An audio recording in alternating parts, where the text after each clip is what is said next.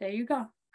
And then I also want to recognize that this meeting is held on an unceded territory.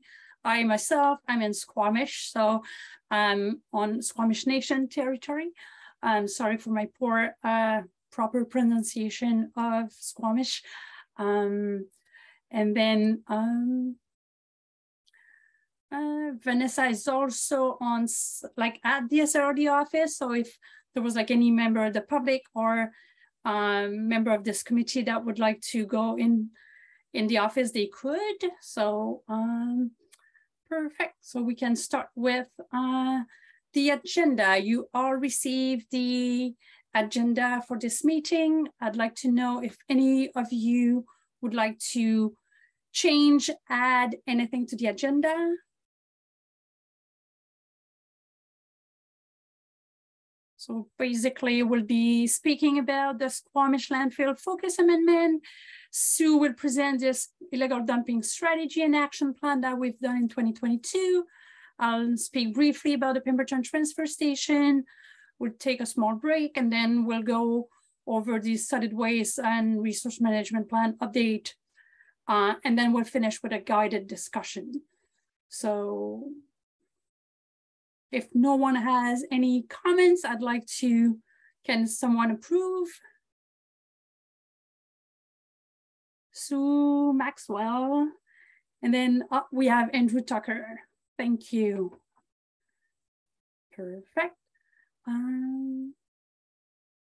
Vanessa, can you? Yeah, exactly. Thank you. Those are the minutes from June 27, 2022 meeting. I do believe you all receive it as well. So again, if you don't have anything to change or amend, I'd like to get approval of the minute and support of the minute.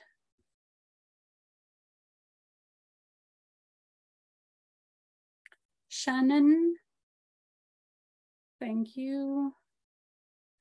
You might have to speak up because I just see some of you on the corner of my my computer.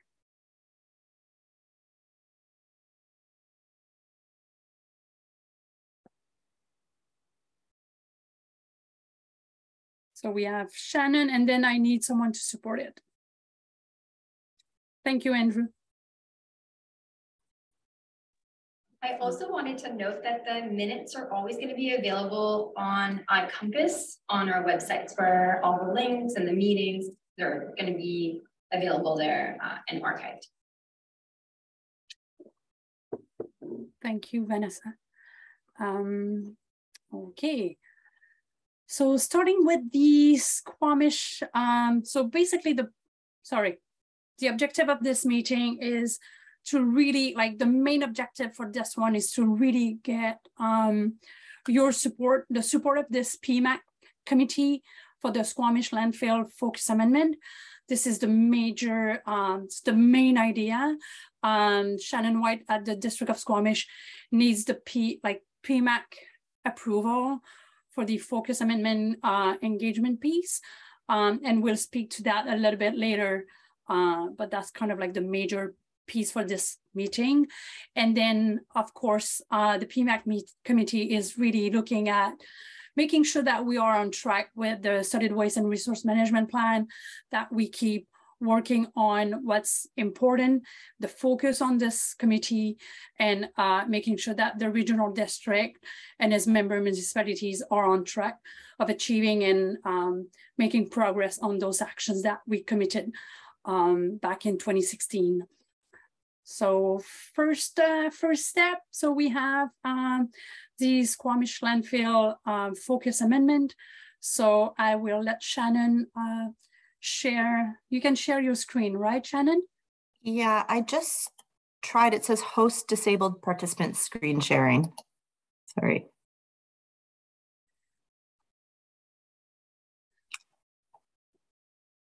Good, try again. Great. Oh yeah, there we go. So basically, Shannon will present a quick update on the Focus Amendment and really the engagement report. this is something that we've done together, as the SLRD is the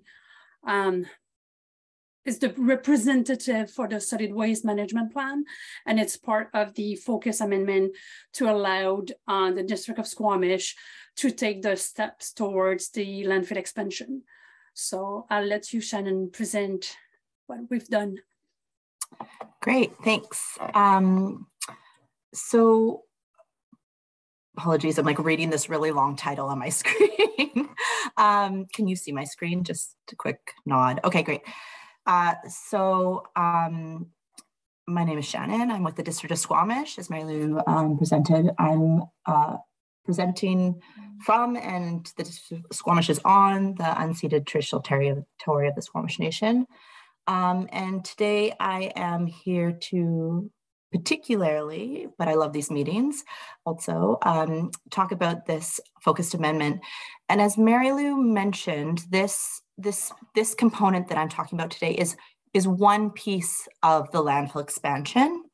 So I'm going to touch on a few of the others, but the majority of my presentation will be on the focus amendment. So just if you have questions about the other elements, please bring them up. I've given space at the end to just open up for discussion. So without further ado, just for the folks who aren't based in Squamish and don't talk about this all the time like I do, on your screens on the left is the picture of the Squamish landfill present day. And then on the right is the purple square is where the landfill expansion is being proposed. The blue is the full footprint of the site. So there's a buffer zone, there will be a berm, and then we will have a leachate pre-treatment system, as well as updating or upgrading our landfill gas collection system and really upgrading our transfer site in general. The transfer site you see on the left photo is all those green bins, was really built for a town of 15,000 people maybe, and now we're at almost 25,000. So it's a tight space. So it's a lot of different pieces would be added to this project. This is something I presented in the past, but I just wanted to highlight again, looking at the project from kind of high level over the timeline. Our current landfill is on track to be full by the end of 2028, early 2029. And so there are many steps in this project, as I mentioned. So we are in the process of acquiring the land from the Crown. We don't anticipate acquiring it until 2025, hopefully, maybe earlier, but probably 2025. We're also conducting an archaeological impact assessment. It will happen in December, but if there's snow on the ground, we'll have to bump it to 2023. As well as the SLRD amendment that we're talking about today, concept design, including a traffic assessment. And then we have done a debris flow risk assessment. We've done phase 1, and that resulted in a few tweaks to the concept design. Potentially there could be a phase 2 of that, but right now we're staying with phase 1. And then we'll also be doing an environmental assessment. Ideally, we'll have consultants on track in the next month, but it could be a year-long process. And then we'll move into some provincial pieces, so operational certificate, and the design operation closure plan. And then ideally, construction will begin in 2025 when we acquire the land. But there's a lot of things that could push this timeline back. So I would say to the end of 2023, we're fairly sure, and then stay tuned. And so this is a little bit more detail. The bottom pieces of the part I just walked through, but the top part is the focused amendment piece. And so as Mary mentioned today, we've been talking about this for the past year, but today we really need to get feedback from the PMAC on what you hear from your kind of who you represent, and ideally move towards general consensus that approves the report or doesn't, and then I take it back and we work on that element. And then the SLRD board will submit it to the Ministry of Environment and Climate Change in January, February, and then it could take the Ministry of Environment up to a year to approve this amendment. And one thing, is that it has to be really clear, like we are not changing anything else in that giant solid waste management plan. It's purely just one focused amendment that we're bringing forward. So there's a little bit of repetition, and I apologize for that in this. And I also am looking at my other screen, I just realized, not the camera. So if you're looking at the camera, sorry. So as I said, early 2022, we sent out a draft engagement plan that we put together about, who are we going to talk to, and what are some of the concerns that we think folks might have, and what are the tactics we're going to roll out. And we presented it to this advisory committee. And then from May to September, we did, like, the engagement was open. So the PMAC had the opportunity to provide input through the same methods that the public had and general stakeholders. So there was like email or website or a variety of different methods. And then in November, early November, Vanessa did send out on behalf of the SLRD, like what we heard engagement report, which was the District of Squamish retained Eco-Inspire to write. And we were hoping to give you a bit of time in advance to take a look at that document and see if you had any questions or concerns, and that you'd be able to bring them to this meeting. I'm going to touch on a little bit, but the document's quite comprehensive. So yeah. And then again, today's meeting about whether we will recommend the amendment to the SLRD board. So Vanessa did include this wording about the PMAC role as per our terms of reference in the email that was sent on November 3rd. And I just wanted to kind of bring them forward, is that we are encouraged to work collaboratively and be committed to reaching consensus where possible. Things have to be on general consensus to recommend something to the SLRD board, and that ideally we're looking to move this towards the Ministry of Environment. But this is also an opportunity for any disagreements or concerns to be expressed. So please don't hold back if you have concerns. This is the time for us to answer them or move forward with it. So as I'm not going to read this entire slide, but just as a refresher, when I say it's a focused amendment of one tiny part of this giant document, the blue pieces are what's changing.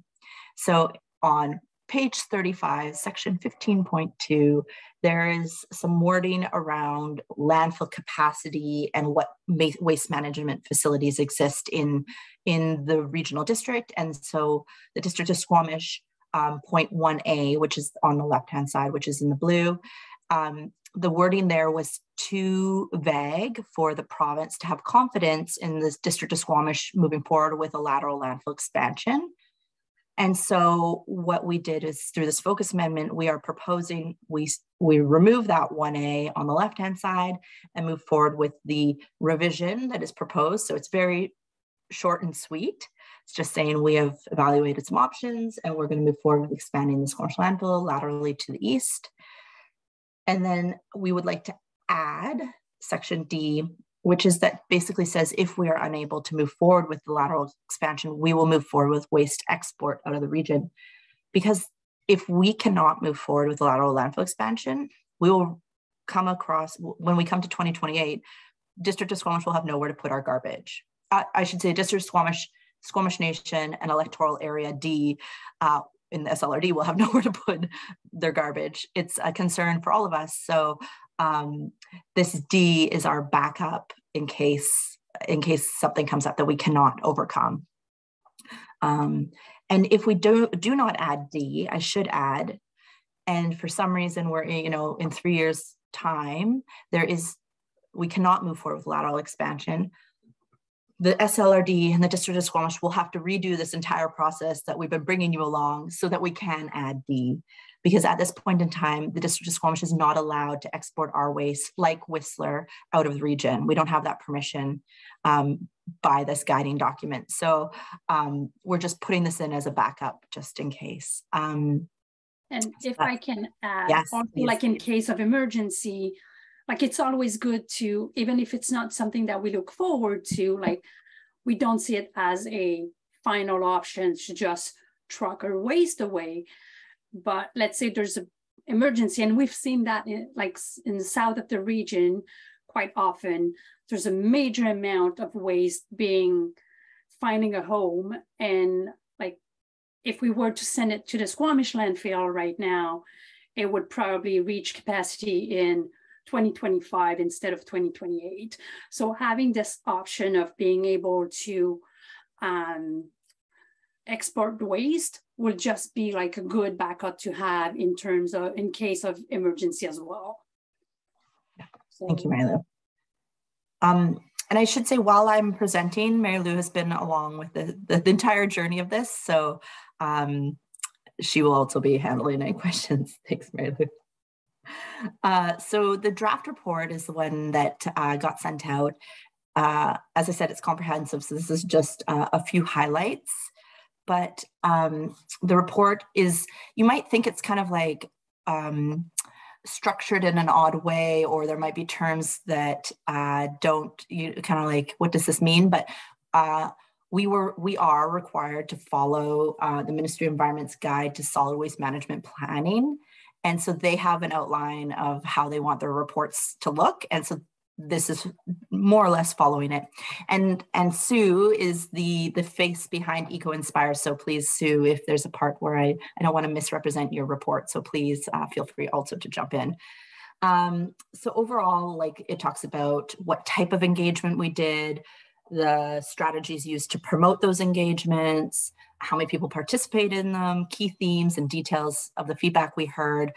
Almost everyone's comments are included in the document, either in appendix or in the general comment section. I say almost because there were times when Mary Lou and I at the pop-up booths were talking to a ton of people, and we wrote the comments down, but there's always a chance maybe we didn't catch, one comment.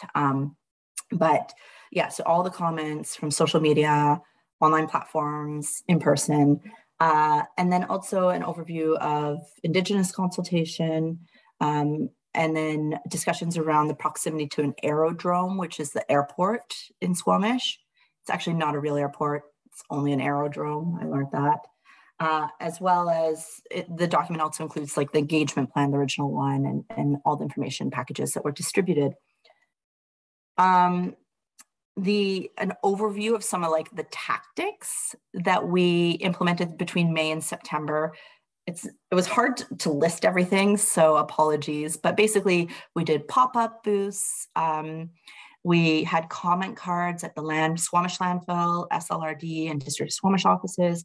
There was a giant, like 6-foot sign at the Squamish landfill we installed. We sent letters to neighboring properties within 1,500 meters of the site. We directly engaged with the airport executive and Transport Canada. 5 referral letters were sent to First Nations by the SLRD. There was a lot of social media posts, and then direct engagement with Squamish Nation.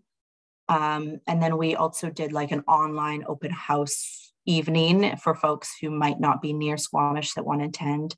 And then there was an online platform called Let's Talk Squamish, ads, as I mentioned, and then the SLRD's website directed people to Squamish because this technically is the SLRD's amendment. So there was a lot of collaboration in the communication channels. And so I have a few examples. So the Let's Talk Squamish page is on the left. So those are some of the comments that we saw. There's an SLRD Facebook post in the middle, and then ads about some of the pop-ups that people could attend, as well as a deadline for feedback that we rolled out the 2 weeks before the feedback time period closed, just to have it. I should add, while a lot of the in-person work focus of this engagement was done in the southern part of the region, we did try to connect with and inform folks in the northern part of the region because we're so spread out. There might not be that much interest in what happens with the Squamish landfill for folks who live in Goldbridge or Lillooet, and that's okay. My feelings are not hurt. I understand, but we wanted to provide opportunities, so that we did advertising in the Goldbridge newspaper, I believe it. Sorry, I think I wrote it down. Anyway, we put it in the newspaper in the northern part, And then that's why we had some online webinars and stuff as well, just to try that, have that opportunity for folks. So even though I just walked through a ton of different opportunities for people to engage, what we actually received was very limited engagement, which is a shame. And so generally there was support for proposed amendment. So, people had questions and lots of questions, which I'm going to chat about in a sec. But the real main other thing that people asked about or commented on was waste to energy, which I'll talk about in a moment.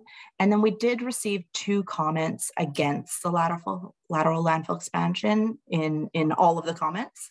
And those both comments said, we don't support this. We think that the District of Squamish should look into waste to energy instead. And then someone said, we should not export our waste. We should prefer waste reduction. So really, I should note that that was in the total of 4 months of engagement.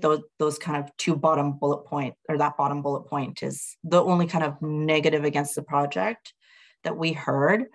And ultimately, the waste to energy questions, we cannot pursue waste to energy at this point in time due to timing largely, as well as the District of Squamish Council does not currently support waste to energy and cost considerations.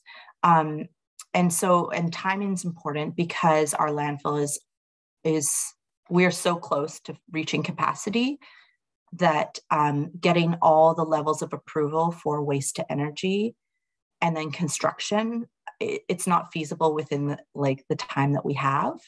So that honestly is one of the largest things against it. I should note that in the current SLRD, solid waste management plan, it also does not support it, but that being said, we can always amend it. So what we did when we were talking to folks about waste to energy is we really said, look, technology is changing. There's a lot of things that would need to be overcome to move towards that direction, but we should definitely have that discussion when there's the full update to the solid waste management plan.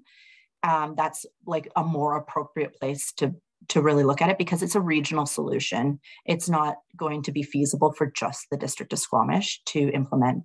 So I apologize, Mary Lou and Vanessa, but I gave them your email addresses and told them to join up for the update committee.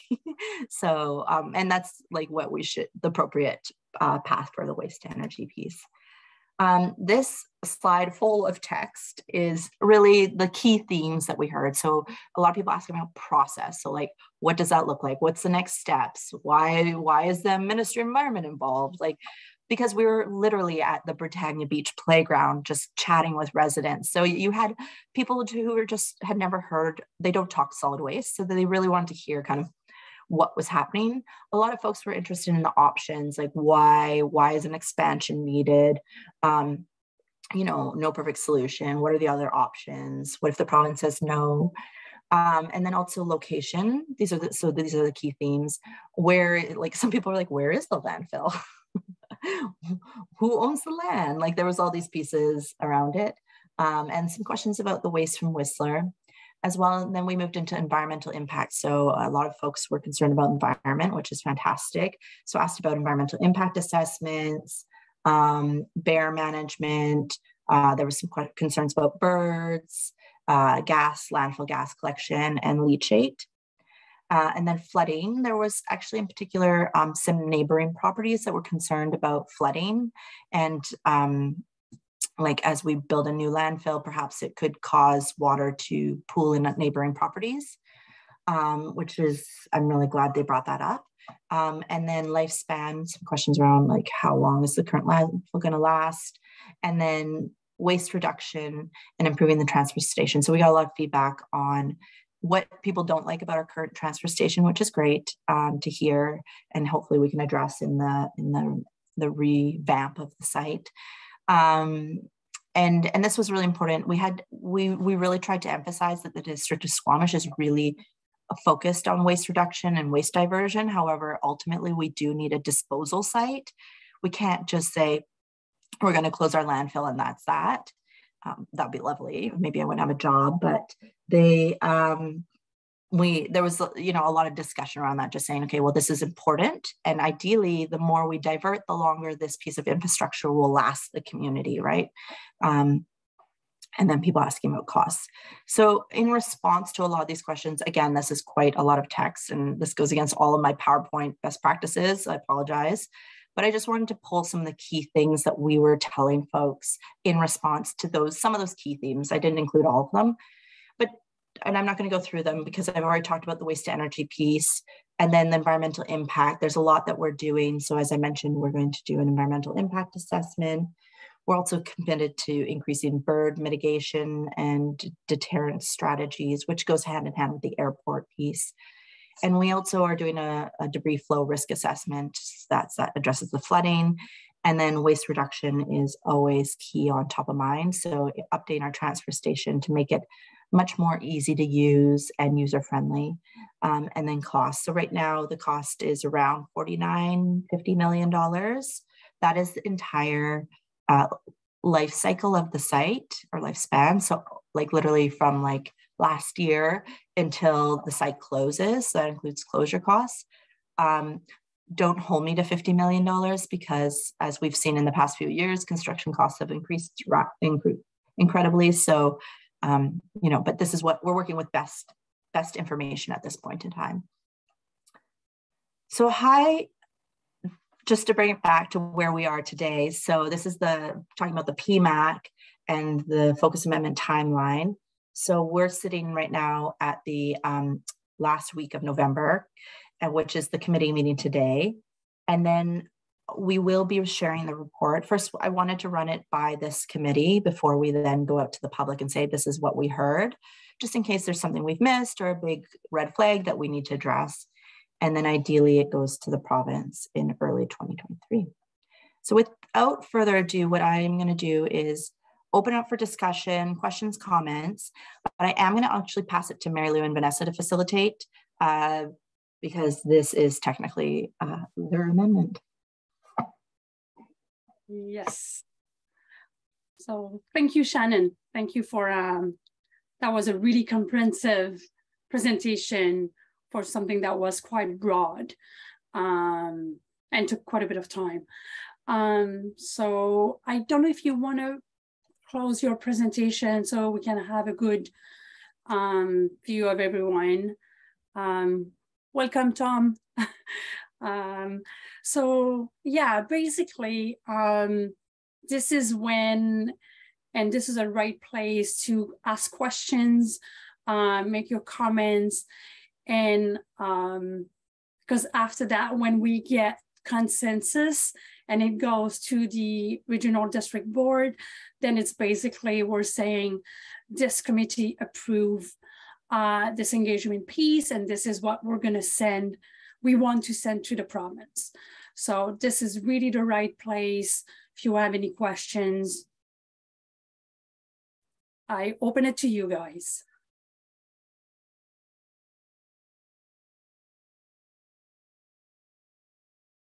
Yes, Sue. Hi, thanks. So when I read through, I had a couple of comments directly on one of the tables. Is that all right? Yes. So it's the table, let me see here, table 5, responses to feedback on page 13. And I was just wondering, well, so in the environmental impacts, the list that's there includes wildlife and various things, but it missed salmon, and salmon was in the first table. And I think it's very important to include that because of the proximity to the river. And then I was wondering lower down in that same section where it says to work with an external qualified environmental professional. And I was wondering if we could add on to that phrase just to make it clear that this working with the environmental professional is around making or ensuring protection for wildlife and salmon. Again, I don't think people necessarily recognize what a qualified environmental professional does. It's a fairly new term in the province for anybody who's not doing referral work. So So yeah, that was just, I mean, I know they're minor on the one hand, but in terms of really understanding, you know, the environmental piece and making it clear so that when this document goes forward, that those things are captured. And I was wondering if there is a specific commitment around, I mean, I'm assuming the Squamish landfill has an electric fence, but is there a commitment to continue that around the expansion? Yeah, I can jump in. I just, Sue, okay, to answer your second question, or second point is yes, by the landfill criteria, which is a provincial guidance document for landfills, we have to have a wildlife fence. And so all new landfill. I was pretty sure that was true. I just wanted to double check. Okay. And then, sorry, I just want to make sure that we catch when you say we want to include salmon in table 5 and an environmental impact. Is there a specific wording or like, what are you thinking about phrasing? Oh, I'm just in the list where it says, hey, I gotta put my glasses on to read it again. It says comments and questions reflect the concern for the environment that respondents had, including management for wildlife, leachate gas, and all of that. I would just say wildlife salmon, leachate gas, like just add it into the list so it doesn't get lost. Great, thank you. It was in the previous table, right? And then when I came to this table, I'm like, wait a minute, there's no salmon. And again, being such an important feature of our regional district, it should be there. And maybe if I could add on to what you're saying there, Sue, it might be worthwhile to just sort of, with specific attention, sort of put toward mitigating any effects of leachate into water courses, because that's sort of the most associated sort of negative effect on salmon. Yes, thank you. Right. We can definitely include that. And Sue, did you also want a bullet point addressing salmon, or just including them in that paragraph top bit? It depends what everyone else thinks, but I just don't want to see that lost out of this version of this second table. It was in the first one. So if folks want to have it explicitly as a bullet, I certainly wouldn't object to that. But again, just making sure it's really consistent. This is great. Thank you. We can, sorry, Mary Lou, I don't know how we've never done that. I've never done this before, but we can include all the changes that you've mentioned. Yes, and it's recorded, so we'll be able to go back and listen to it. So that's great.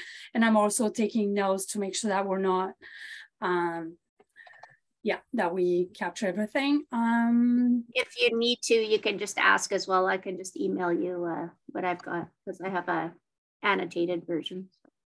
Yeah, and we'll definitely, as usual, send the minutes. And Vanessa will certainly reach out to you guys to kind of like make sure that we're not forgetting anything important that you mentioned. So that will be part of the process as well. And and then Shannon will go back and make sure to amend and add all the comments. Do you want to add anything else, Sue? Yes, actually. So in the previous table, birds got missed. That was the other thing. I was focusing on that second table. Hang on, I gotta figure out which one it is.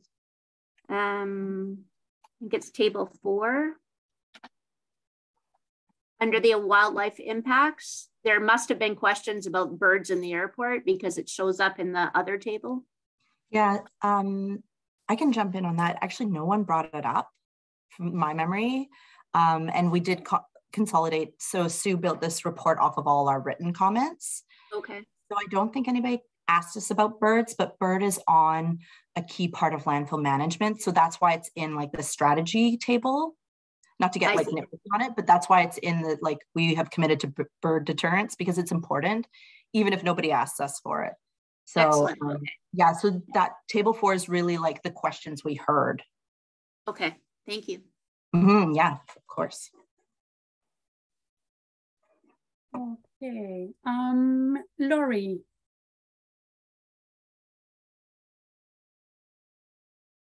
Just to further Sue there, would marine life capture more than salmon? Would that be better wording, Sue, or do you prefer naming salmon?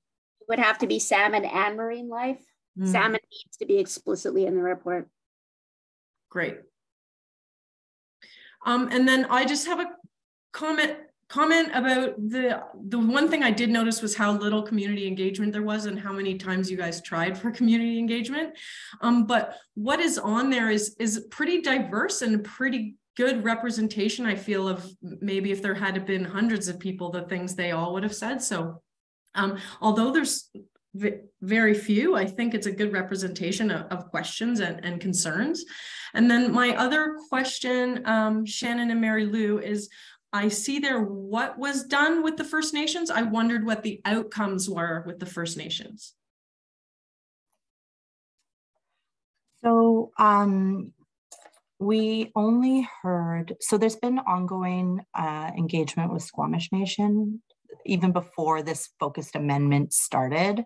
This, as I mentioned, focused amendment's one piece. So Squamish Nation has been engaged since, I think it was 2020, I want to say at this point. And so we did not hear from any other First Nations. So nothing was there. And then Squamish Nation, we had in-person kind of meetings, in-person meeting, and then emails updates as well. So I would say there was no specific outcome on this focused amendment specific, but there have been pieces that have come up that impacted the rest of the project. So like the archaeological impact assessment has come through that dialoguing and engagement, but it's not a component of the focused amendment, if that makes sense. So there's no support for or against, it's just they know about it. No. So excuse me. So I misspoke there. So Squamish Nation has provided conditional support for this project. So this has gone through Squamish Nation. Yeah, it's a key part of that thing, of this, like, not of that thing, of this entire project, to be honest. Yeah, and if I could just add on to what you're mentioning, Shannon, this is Rachel here for the Squamish Nation.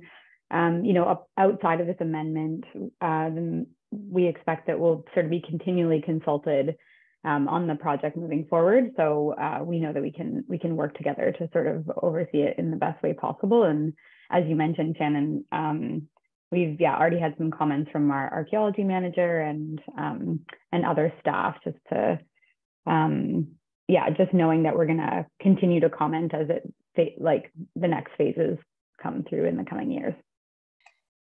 Exactly. Thanks, Rachel. That's perfect, because this group might not hear that much about this project once this focus amendment piece is done. I'll continue to give little updates, but a lot of it's just like kind of like these different pieces that we'll be working on. So we'll be working directly with Squamish Nation, but probably not this committee as a whole all the time. Yeah, thanks, Shannon. And we haven't heard from other First Nation communities, but for sure, if we were to receive any comments, sometimes it's just like they don't have the staff or the time to provide comments in the time that we have, but we'll never like avoid any of those comments. Like everything that I'll be receiving within the next, 5-6 years of the project, I will for sure be working with Shannon on that. It's just that for now we haven't received any comments. But we worked with the Minister of Environment to make sure that we were engaging First Nation enough, and we engaged a little bit more than what we were required, just because we knew that at some point, some First Nation could be using the Squamish landfill, even if they're not right now. So I think we did okay with the engagement with First Nation communities. It's just that we haven't received any feedback so far.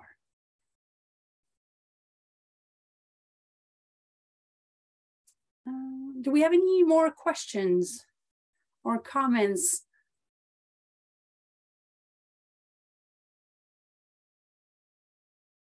I don't see any hands. my understanding that we can, so apologize, I haven't done it before. So it's not quite like, I don't know if we should go a round table and like specifically vote. As per the role of the PMAC, we need general consensus. So I don't want to put anyone on the spot either, but I think what I'll do is just go around and get your personal feedback one by one. I'll use my screen to reach out to you guys. So with that, we're making sure that we do get general consensus for everyone. Shannon, yes. I just want to jump in. So just to clarify, so it's general consensus. We will include, like, we don't have to vote again after you see the changes to the document. So it will include salmon will be explicit in table 5 in the environmental impact. And there will be a bullet point around mitigation to impacts of leachate in watercourse. And then we'll further define the QEP definition. Those are the 3 bullet points I've got to add. So that's what we're doing a general consensus on.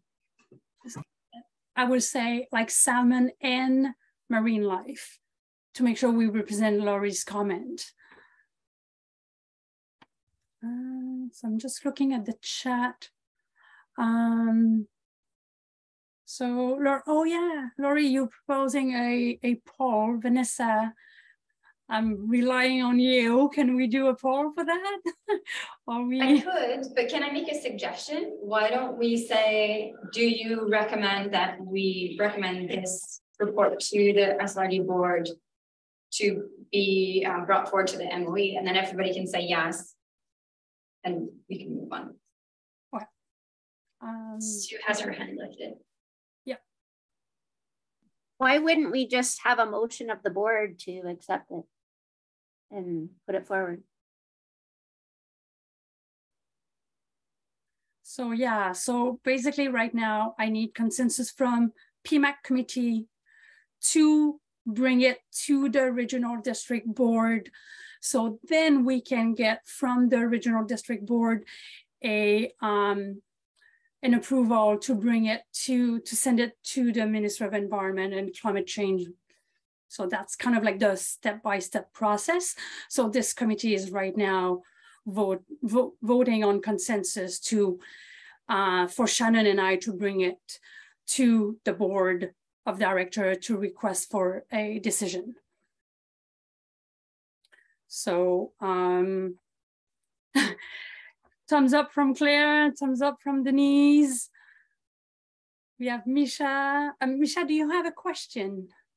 Or was it just approval? Just approval. Okay, perfect. Approval from Misha, Shannon, Carmen, yes, Laurie. Oh my God, you're changing on my screen, so it's hard. Tom, we have approval. Denise, we already do. Perfect. Vanessa, can you keep track of that? It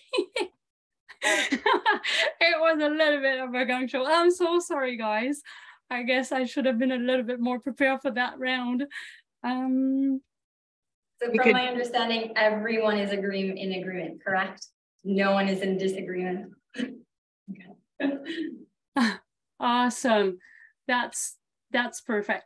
So in January, I will write a request for decision report to the regional district board, and we will ask them to support the engagement piece, and will be the next step will be to send it to the Minister of Environment. So we'll for sure keep you posted.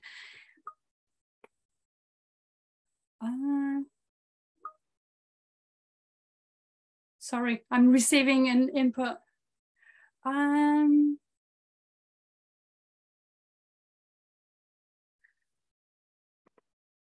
Vanessa, can you just give me a sec, guys? Okay. We have a comment from Denise.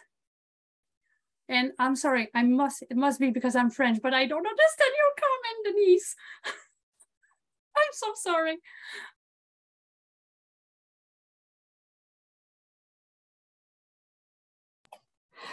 Vanessa, or Mary Lou, sorry, I thought she'd just jump in.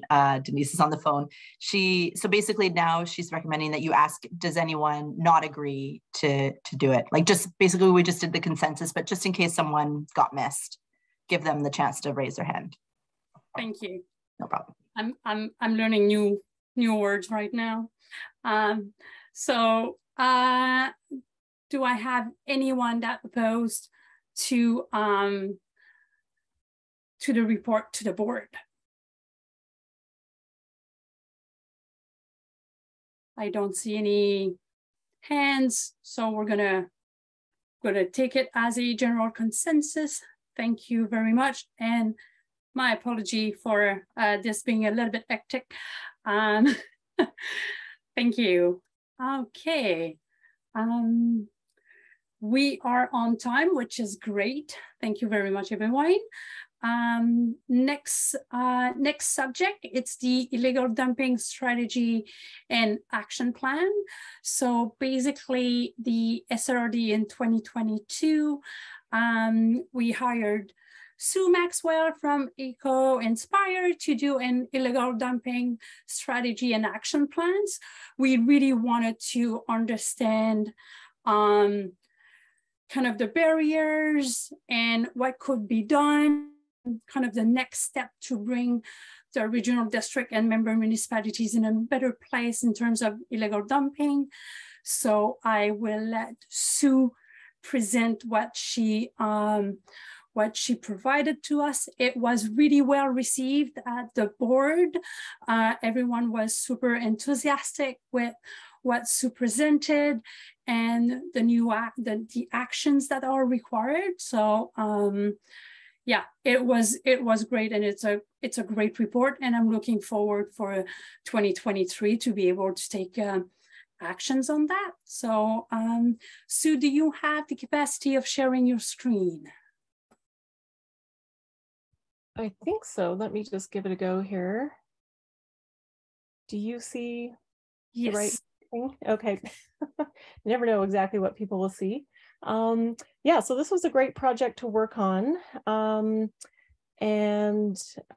Essentially, I'll just kind of go through a little bit about the context, the process we followed, what the impacts are, what, where, and why, some roles, as well as then what the strategies and actions that came out of it, and the implementation. So the definition of illegal dumping, we use the one that the Indigenous Zero Waste Technical Advisory Group uses, deliberately abandoned or dumped waste at an unauthorized location.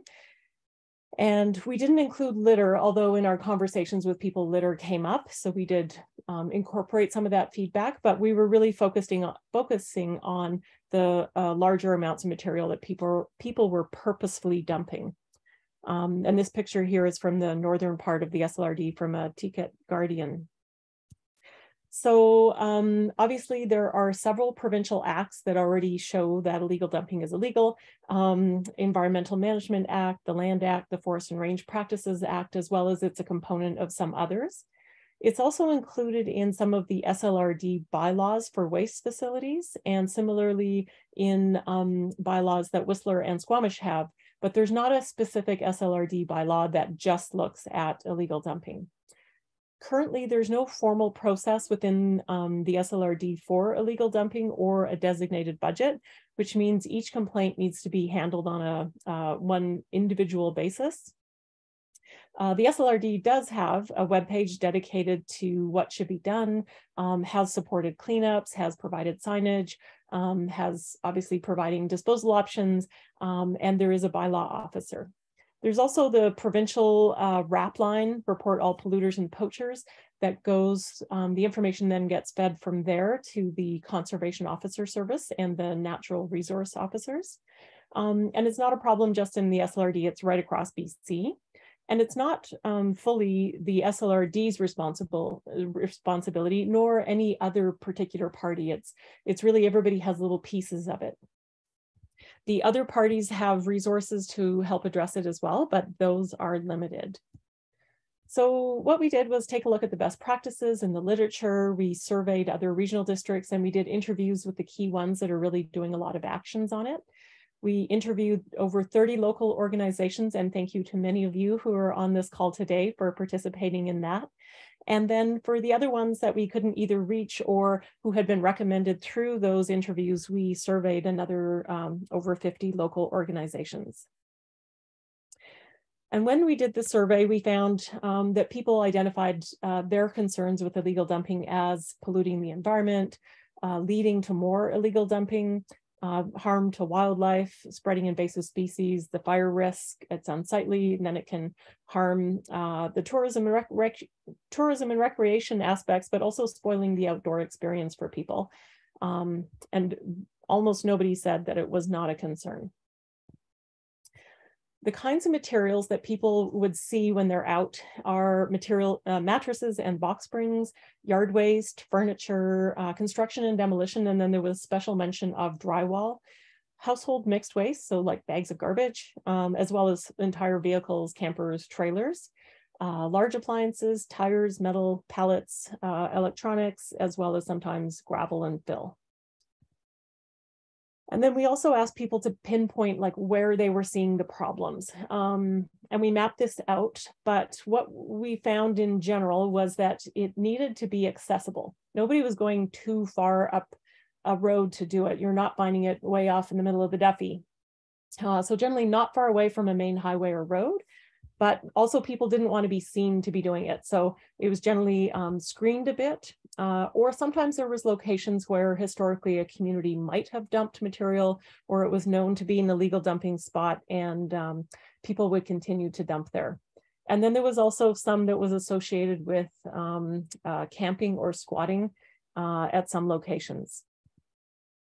So here's just a few more little pictures of where it was, but essentially everywhere that's easy to get to and slightly hidden.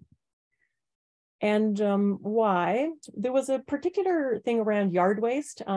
Everybody seemed to know that putting a mattress out on a back road was wrong, but yard waste, sometimes people would feel like, oh, it's bits of nature, it's going to compost. They didn't see that that would be as big a problem.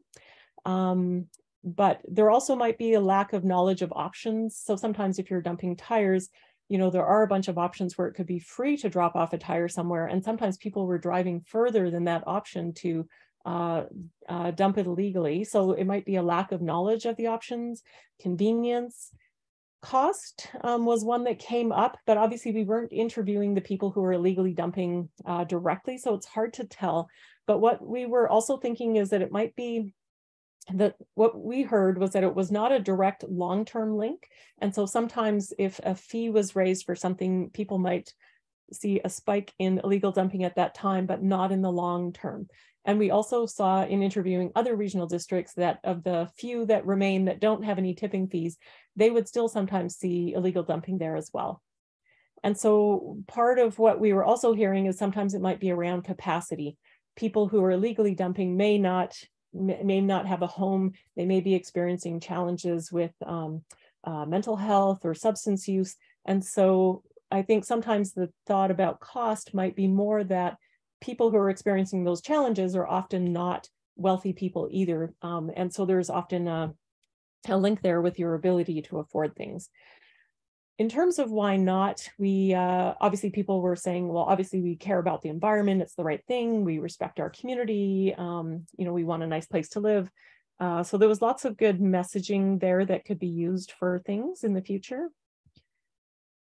And when we took a look at roles, and these are just sort of a sampling of some of the types of organizations that we interviewed, we heard that First Nations were cleaning up things within their own direct reserves, but also in their broader territories. Some were interested or already had guardian programs. BC Parks would collect things within the parks or sometimes on the routes to parks. The natural resource officers and the conservation officers would also clean up things, although they had to prioritize things based on, is this a risk to a salmon bearing stream versus is this just unsightly? Is there a risk to wildlife? So Wildlife BC had an interest, invasive species councils had an interest, Ministry of Transportation have it in their contracts for the highway maintenance crews for the parts along the highways. Community groups were already organizing cleanups and had an interest in it. And of course, the municipalities and the regional district had an interest, as well as there were citizens. One awesome guy in particular that Shannon connected me with, you know, had already picked up over, I think, 15,000 pounds of materials just on his kind of daily rounds that he does all the time. So there was a fair amount of enthusiasm, and based on that, we developed a suite of strategies and actions. And these, I want to note, are for the coalition, because what we recommend is that the SLRD bring together all of these different people, because they all said, if there was a coalition, we would like to be part of it and we would like to help. But all of them said, we don't have the capacity to take on the whole thing, but everybody had a different piece. So just keep in mind that these actions are for the coalition as a whole. So the first thing is to make it easier to dispose of things properly. So seeing if there can be gaps addressed in disposal options. One thing that's good is that the province has committed to rolling out regulations for mattresses and box springs. So eventually there should be an extended producer responsibility program for them. So that will be helpful. And then hopefully we all need to push hard to make sure that that program offers good, accessible service within the SLRD. So anyway, addressing those gaps in disposal, promoting the free or low cost options for the commonly dumped materials, so that people are clear that, oh, there's no need to drive it all the way out on a road somewhere. There's some good local options. Make it hard to illegally dump. So making illegal dumping feel more visible. And I put up this picture here because there was a really good collaboration with the Pemberton Wildlife Association and the SLRD, where the PWA did a cleanup with their volunteers on the Green River. And then after that, they installed cameras and these signs. And they noted that after that, there really was much less illegal dumping. And also because they had done that, some of the neighbors along the road were paying more attention and would contact them if they saw, like, oh, I saw a truck going full and it came back empty. And then they had the cameras and could work with the COs so that you could really target the people who were doing illegal dumping. And you know, the word kind of got out that it's like, oh, that, you know, don't go there. It's very visible. Controlling access to hotspots can also be a good solution. Concern, obviously, there's a lot of recreation interests in our regional districts. So people didn't want their, you know, access blocked off to their favorite recreation spot. But again, with this Green River example, there was like a spur road that wasn't accessing anything particular. It was the forest companies. And so when the PWA talked to the forest companies, they're like, oh, we don't need that. We'll just block off either end. And then they didn't have any more illegal dumping on that particular side road. Also, you could consider requirements for permits and businesses, and this would be more pertinent for the municipalities in terms of if you are licensing a landscaping business or a renovation or a construction or demolition business, you know, could you ask for their plans in terms of how they're going to handle the materials, so you can make sure those materials are actually going to the proper facilities. Communication will be key as well. So we recommended developing a communications action plan specific to this, providing information on existing disposal options, showing how to report if somebody does see illegal dumping, a real focus on highlighting the risks of dumping yard waste, particularly around invasive species spread and the risk of fire. And also what people tended to see is that would often be the first material dumped, and then other people would think, oh, this is A, okay to dump stuff, and B, this is the spot to do it. And then they would start adding other materials. So if more people can be clear that yard waste shouldn't be dumped, then that will be helpful. Targeted outreach campaigns to maybe specific areas or for around specific materials. The SLRD already does have some and spring and fall around when you change out your tires, that, hey, here's the locations to bring your tires. And also signage. And signage was found to be most effective when there's been a cleanup and when it's a community group involved with it as well that says, hey, we care about this area, we've cleaned it up, don't bring this material back. Partnership will really be one of the key things. So we are hoping, or the SLRD will be coordinating a coalition. And we did hear from everybody that they wanted to participate, but there's also particular work that can be done with municipalities, regional districts, the province, including not just regulation of EPR programs, but also for the Conservation Officer Service, the Ministry of Transportation, the Natural Resource Officers, all of those groups. As well as working with EPR programs. If there's not service for certain materials, can there be collection events or other options that would allow those materials to be collected? And we also heard when we were doing the interviews, there was some community groups that are like, hey, we'd love for a trail cleanup day to, we could focus at a trailhead and help to cover up different areas. So also facilitating cleanup, dedicated SLRD support for the Pemberton Wildlife Association cleanup was very helpful. So can that happen on an ongoing basis? Can there be a protocol developed in terms of how to handle the reports so that it is easy and straightforward and doesn't have to go through multiple layers of staff every time because there's already a process? Waiving tipping fees for the cleanups is really helpful for encouraging community and volunteer involvement, and supporting those local groups partnering together on that has been really helpful. And that's really a strength, I think, of our regional district being somewhat smaller, is that we tend to know who the different organizations are, and this coalition could make that even stronger. Of course, we want to monitor, so developing a reporting system that would go through the SLRD first, because we did hear, and not just in the SLRD, it's often very hard to get the information back from the RAP line, and especially in a timely way to know, like, okay, is somebody cleaning it up? If so, who, when's that happening? And by having something a little more coordinated, that could be helpful. And then we could also track and map it to see, like, okay, like the Green River example, it got cleaned up. There was a subsequent issue, small issue, but it was followed up by the Conservation Officer Service, and now it's been fairly minimal.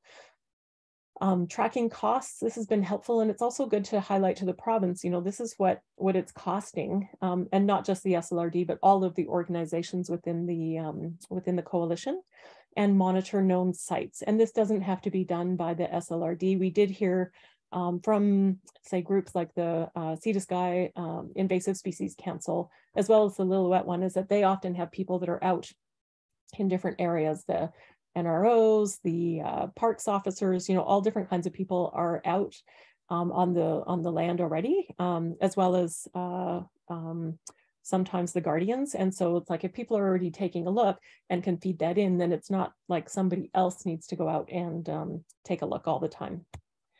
And enforcement is also key.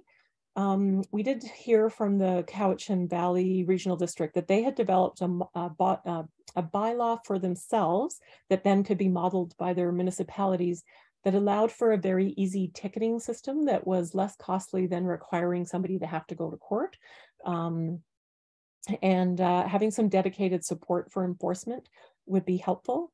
Working together to provide more coverage, as I mentioned, and making enforcement visible. So this is not so much to shame an individual person, so much as to say, if somebody was fined or ticketed, or, an incident was discovered, to show that there are consequences to it. So you don't necessarily need to name the person, because often people who do that, generally things aren't going well in their lives anyway, but more to show the broader public that, there is a rule and there's consequences if it isn't followed. And also following up on identifiable waste. Lots of times there's people's addresses and things in there.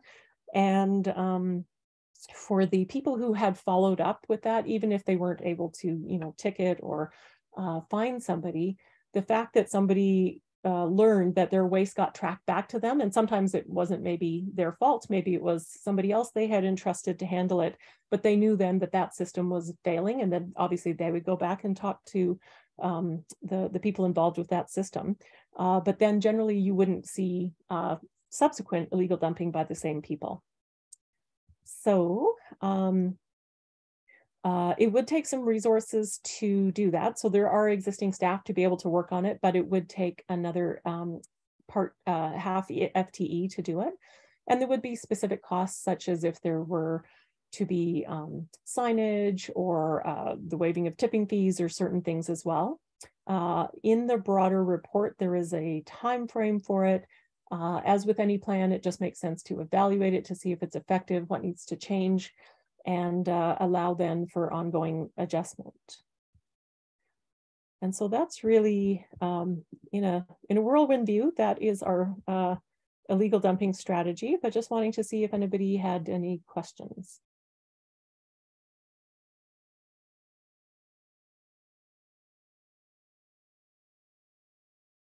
We have a very quiet group today. Thank you, Sue. This is great. Obviously, I've saw that report before, and I saw the presentation. We now have a few questions. Sue. Yeah, I was just wondering, do we have a time frame for implementing that, or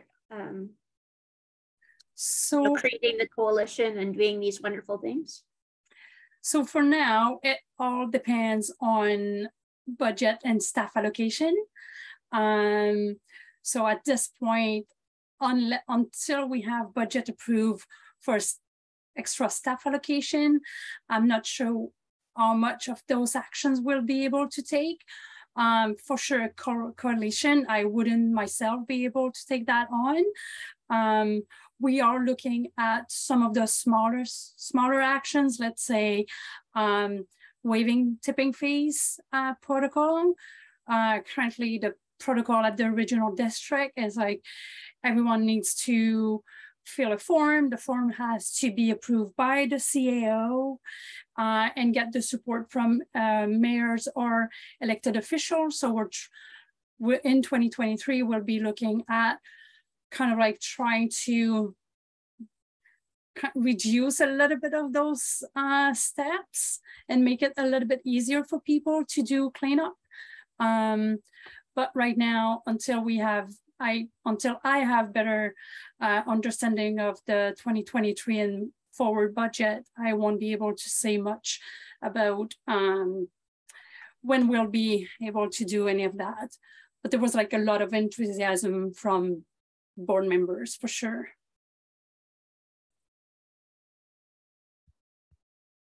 Shannon, do you have a question?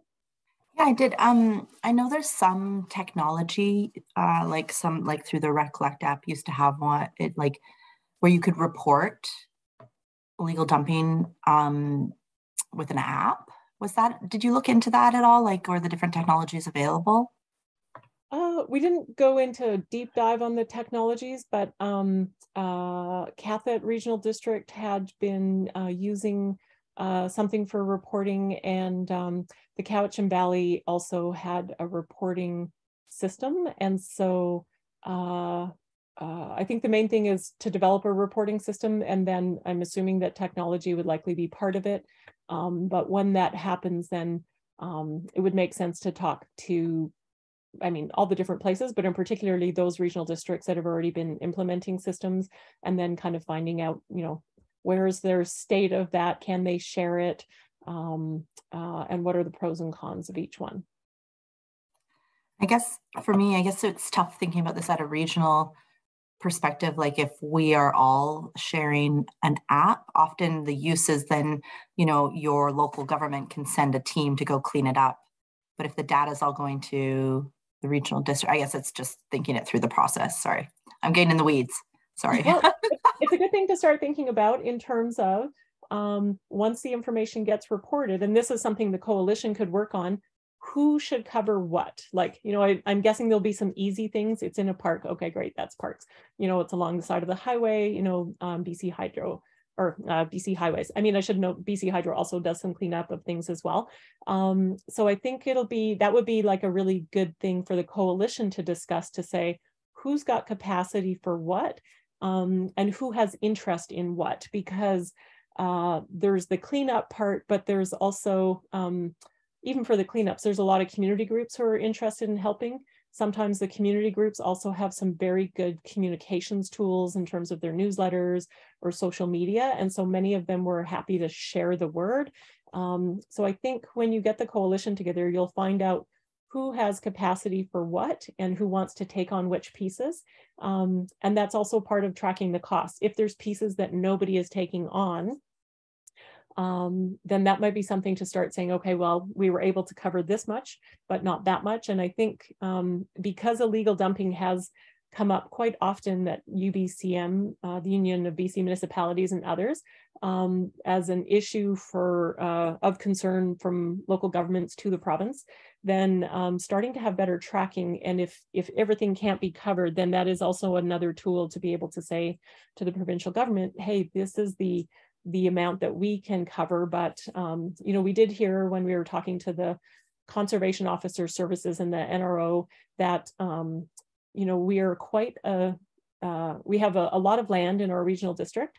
We don't have a very big population necessarily, but we have a really big visitor population, and that visitor population tends to spread all over the place. And so not particularly that they're illegally dumping, but that it just puts a lot more demand on the services of the COs and the NROs, which means that they can't necessarily prioritize certain illegal dumping things, although they have for things where it's like, oh, it's a vehicle and it's going to be perhaps putting oil in a river or something. But those are all things. This plan, I guess, should preface, will not magically solve illegal dumping overnight, but it's more about taking steps towards addressing it in a more coordinated way, as well as getting some better data that if it can't be fully addressed, that you at least have some information to back, or stats and data to be able to use.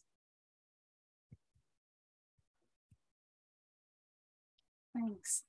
Right. So well, yeah, like this piece really, like at the regional district level, was really kind of like just the start of like, how can we tackle the illegal dumping? How can we all work together? So that's why, and I want to bring the information. We hired Eco-Inspired through an RFP process. So I just want to make sure that nobody thought that we just give directly the contract to Sue.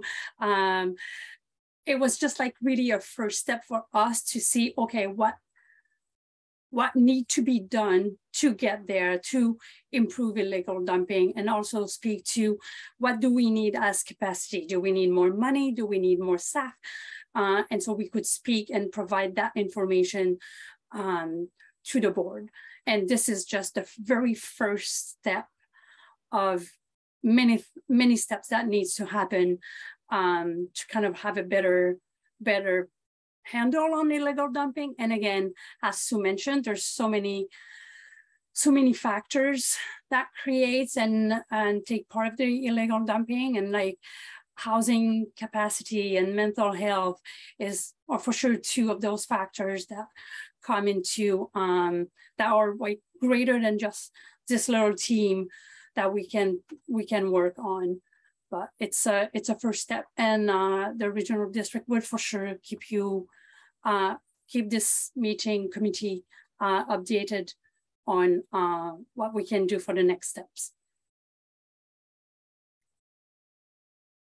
And I just have one question. Did we send a full report to this member, like the report from Sue? I don't know if I did, but we could definitely provide it to you if you were interested.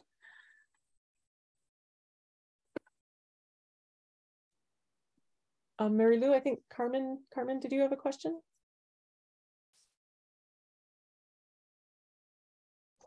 Not a question. I just would like a copy of the report, and I'm glad to see that some movement has been made on the illegal dumping issues from the PWA. Yeah, it's something that was part of the solid waste management plan, and that we never had the chance to make much progress. So we're very, very happy with that. So just being mindful of the time. So just again, if any questions before we move to the next subject. Yeah, sorry, Mary Lou, I have a quick question. I guess thanks, Sue, for the work that you did with that. It's a great piece of work. I had a question just regards to the RAP app. Is through your discussions with, is there an opportunity that we could receive feedback for any illegal dump site that is reported through that app, that perhaps that we could then engage that piece early on, because I think getting feedback on what's going on is really important as we work on these other pieces. But perhaps that's something that we could accelerate. Yeah, if there's an opportunity. Yeah, I mean, I think if you pull together the coalition, and I know Simone and I forget who the guy is in Lillooet that I interviewed, both of them were keen to address illegal dumping. They do what they can, but they also noted being a bit thin on the ground in terms of also having to deal with, you know, bear incidents and poaching and, you know, a whole bunch of other things that pull them in different directions. So, and also it had sounded like the RAP head office actually had fewer staff than they had in the past, which meant that I know Mary Lou had requested even just stats in terms of what had been reported in the region. And then I had asked as part of this project, because I know like that they had shared that data in the past just for Whistler on some of the bear human wildlife conflict incidents, but we were not able to get that data. And that was the same thing that we heard from Cowichan Valley, which is why they went to their own reporting system. But it could be because obviously lots of regions are worried about illegal dumping and probably asking for the data. You know, that would be something to ask at the coalition to see if at that time, if there's still those challenges. And if there are, then you might want to go with your own reporting system. But if there is some better system that is more easily able to share data, a bit more responsive as well, because sometimes they get reports in, but there might be so much else going on in their offices, they're not able to handle it. It would be good then if it could go on to the SLRD and then out to whichever other parties may be able to address it, rather than just saying, well, we can't do anything about it and it's just going to stay out there, at which point it might draw more material. Right. Okay, thank you for that. Thank you, Sue. Okay, one more chance to ask a question before we move to the next subject. And I saw that there's quite a bit of interest, so I will share the report about illegal dumping from Eco-Inspire to all of you guys. I don't see any more questions, so we'll be moving to the next subject. So basically, I don't know if you all are aware, but the regional district just opened a new transfer station in Pemberton on November 2nd. So November 2nd was the first day of opening. So I just wanted to provide a little bit of information about that. Vanessa, we're just going to share our screen. Basically, it will be like the SLRD Pemberton Transfer Station website. So what happened with the Pemberton Transfer Station, basically in 2017, we did a feasibility study, and then we did an update in 2019 of that feasibility study, because 2017 was a little bit old. And then in 2020, a site was selected. So basically it's it was owned by the village of Pemberton. It's at the very back of the industrial park in Pemberton, which is the only place where we can hold a transfer station in the entire area. No other areas are zoned for a transfer station. In 2020, we also held a survey for residents of Area C and Village of Pemberton, kind of like asking, we couldn't ask them where they wanted the transfer station.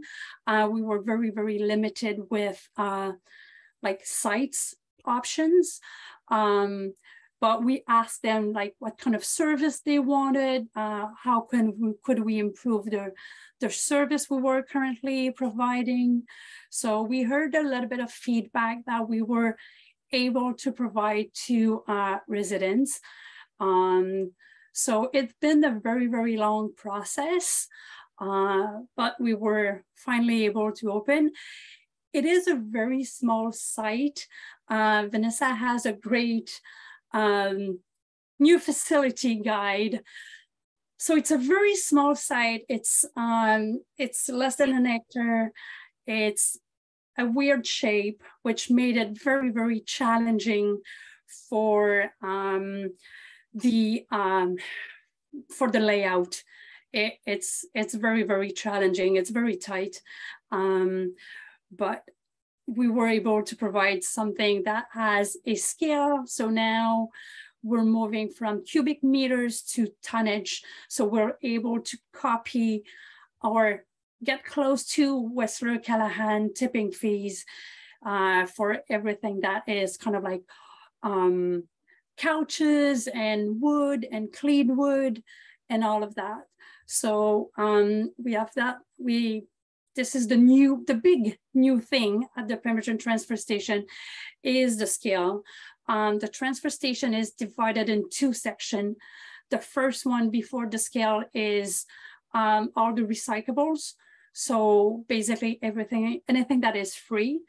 So this layout is basically what I like to call, it's a Nestor depot and a Callahan transfer station if we compare to Whistler service area. So we have all the recycling from Recycle BC. We have organics, glass. We have bottle depots like the refundable. We have a reuse shed, which is great. It's well used. People really like it. And then in terms of, thank you, Vanessa.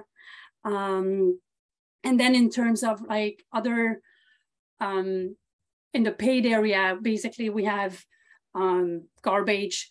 We have what we call oversized garbage. So anything that is not compacting, but it still goes to the landfill. And then we have clean wood, dirty wood, tires, appliances. And we have in number 8, we have what we call rotating bin. We didn't have the space to provide all year round, but we have a rotating bin for mattresses, drywall, and yard waste. So basically once a month, we have a different product and we have a schedule already in place so people can plan in advance. So November is drywall, December will be mattresses, and January will be yard waste. In the past, we couldn't accept drywall or mattresses. So I think this will be well received. So people won't have to go to Callahan all the time. If they plan accordingly, they'll be able to use the Pemberton transfer station for that.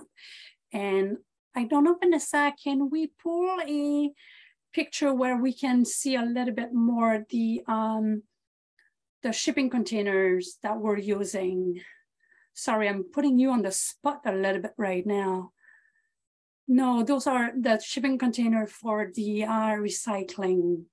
This is one thing that I'm actually very, very happy we don't have it. Okay, I'll try to find it and maybe sending it in the comments. We bought shipping here, right? But I don't have a closer picture, unfortunately. Oh, okay. So basically, we bought shipping containers, modified shipping containers with roll-up doors that we have bags aligned for all the recyclables and also for the reuse shed.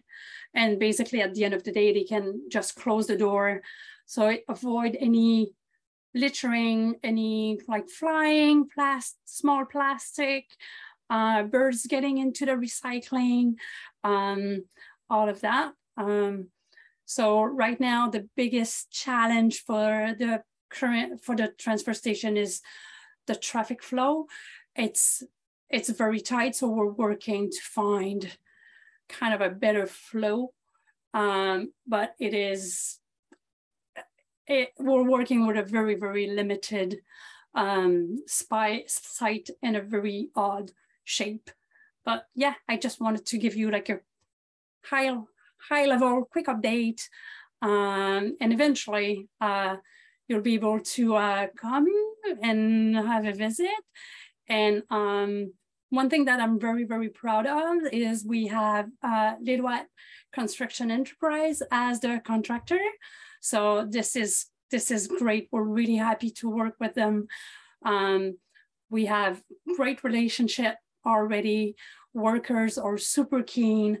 So yeah, they're doing a really fantastic job for, and they pick up with the information very, very quickly, which is great because day one, hour one of the opening, there was like a lineup of cars. They were like having to try to manage the scale and the payment and the traffic lights and all of that with new information. They never managed solid waste before. So all of that was all new, and they just pick up with like in day one, they were just doing a fantastic job. So we're really, really happy with that partnership. So yeah, that's I'll just share. I was going through my phone and then Shannon sent them to me at the same time. So here we go.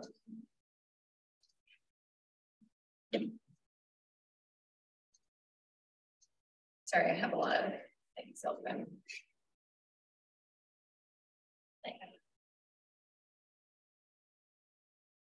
You all see that? Yeah. So yeah, this is what we're using right now for the recyclables. So it's very easy to keep it clean. It's very easy for people to understand where when it's dark. As soon as you get close to the shipping containers, it light up.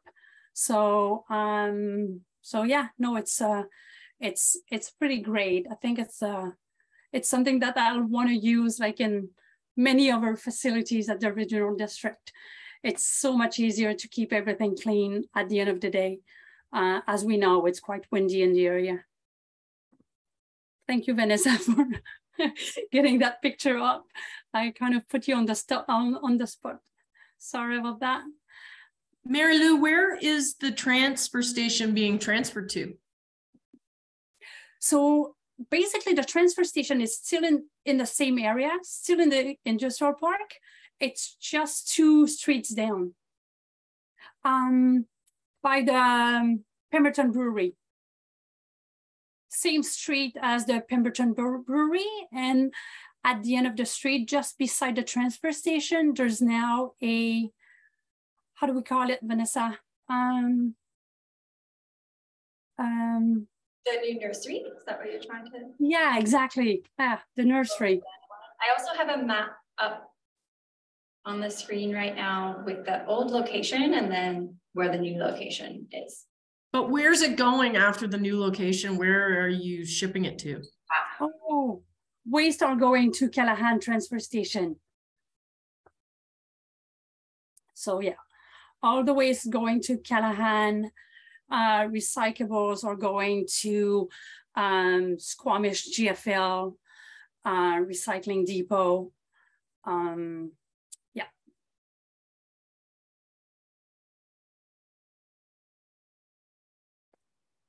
Yes, Tom. Isn't there's a recycling depot in the industrial park? Yes. Yeah, so we have bottle depot. There. Sorry? Yeah, we have the bottle depot and Corp. Is that it? It's only bottles? No, it's they take electronics, recyclables from Recycle BC. Okay. Yeah, they have a pretty good service. Okay. Why not take your recyclables to there? Is it? Are you getting a better relationship with the one in Squamish, or? We have just too much. We have a compactor for mixed plastic. We have a compactor for cardboard. just like the first 2 weeks of operation, we didn't have the 40-yard bin every 3 days. Yeah. So the amount, like, I don't think that the bottle depot would be able to kind of like handle it. Right. Okay. LC, however, they do bring the refundable to the bottle depot. Okay. Yeah. That's what we do as well. Yeah. Yeah. Okay. And then we have for the foam and plastic bags and overwrap, we have bins, and we just pile all the bags in there. And when it's full, we ask GFL to service it, trying to make the most of it and not having it serviced too often. But yeah, we have a 30-yard bin for white styrofoam, and then smaller bins for plastic bags and overwrap and colored styrofoam. Yeah. Any other questions? I see. Yes, Andrew, I will share information on those recycling containers for sure. We'll share the specs because they have to be modified and kind of like engineered for snow load capacity and all of that. But yeah, I can share those specs for sure. Thank you. And I can share it with like Shannon if you're interested, Tom if you're interested, the one that have like more like transfer station recycling depot operations. Sorry, one more question. Are you within those shipping containers for recyclables? Are you using mega bags?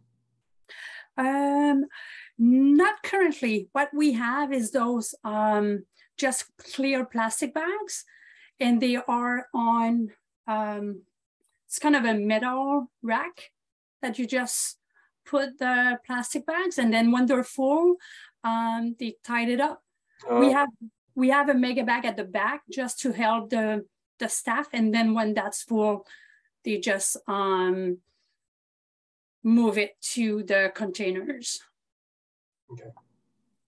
What I call storage containers. Yeah. Yeah. Thanks. But yeah, you're more than welcome to have a tour. Well, I was there on the opening day. I did take a look. It's good. Oh, did I? Yeah, I saw you, but you were busy talking to people, so. Oh, I didn't notice you. I'm so sorry. Yeah. It was a beautiful ceremony. It was really beautiful. I'll let Vanessa take some time, but we can just share a picture at some point during this meeting. It was really a beautiful ceremony. They did the bear dance and the bear song, and the bear came out from at the back of the transfer station, just saying, like, just a peek. So that was cute, but I'm being sidetracked right now. So let's take 5 minutes break, and then we'll come back and we'll jump back to the agenda and the rest of the meeting, which will be mainly solid waste management plan update and the discussion that we'll have at the end. So I would say 5 minutes, so 2:47.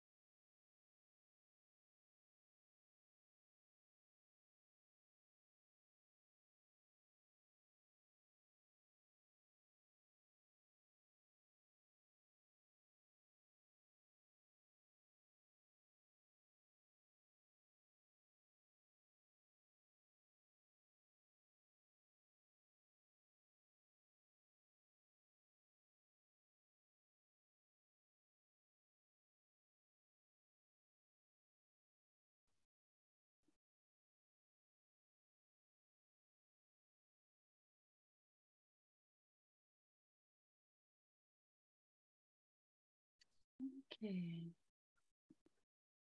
It is 2:48. So if you guys could turn on your camera so I know you're back in the meeting and I don't start the meeting too early. Thank you so much. And so we know who's missing.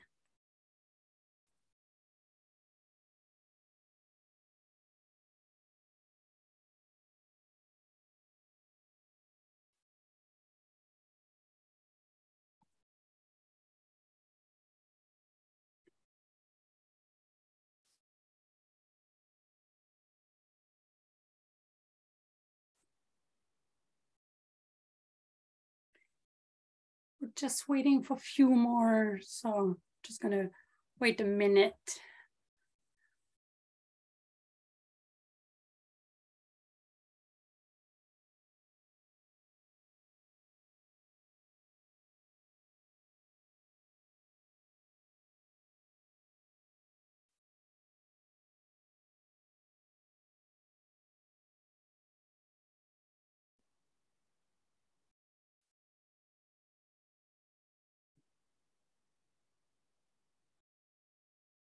Okay.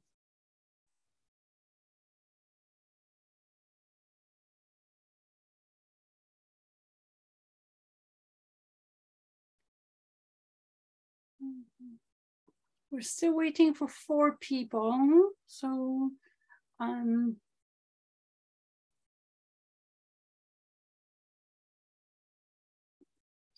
just let me know when you're ready, Mahlu, and I'll stop sharing.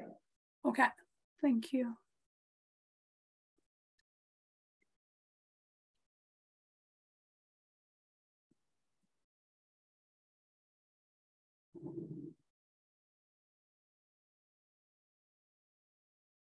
Okay, I can see that Sue is back with us.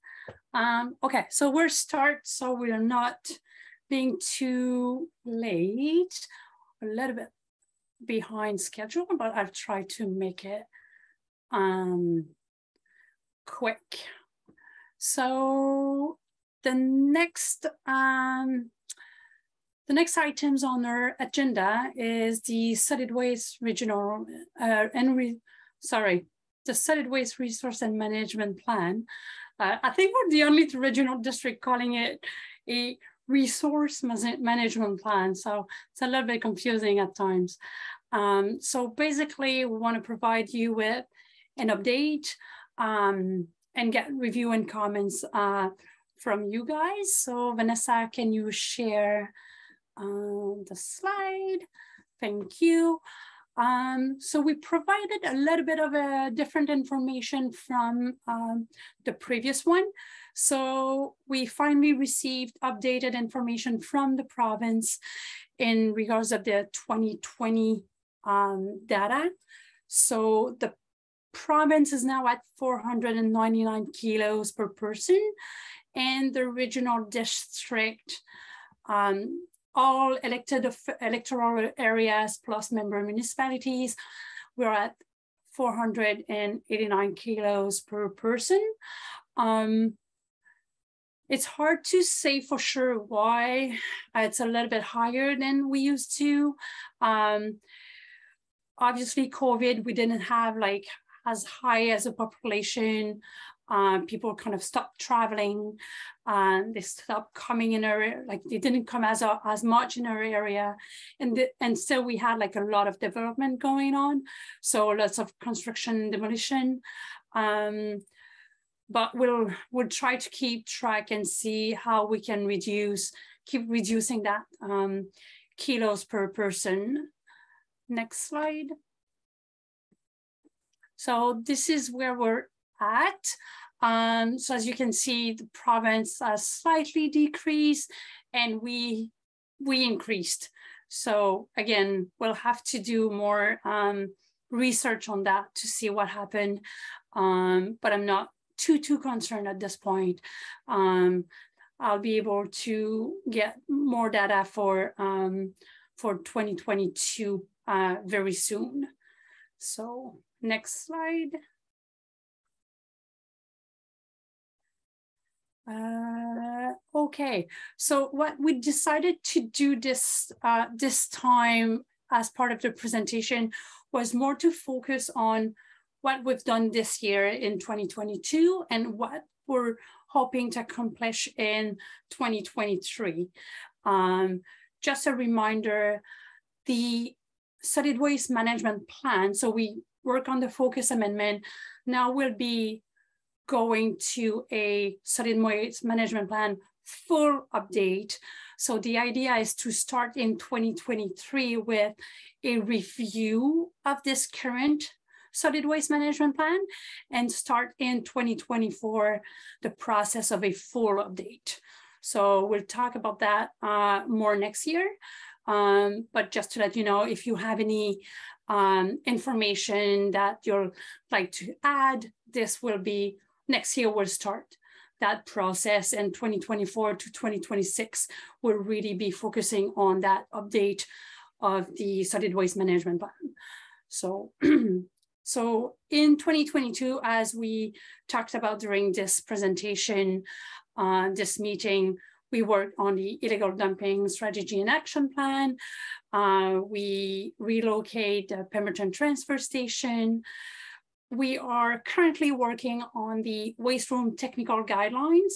Basically, Squamish and Whistler, they have a guideline already in place.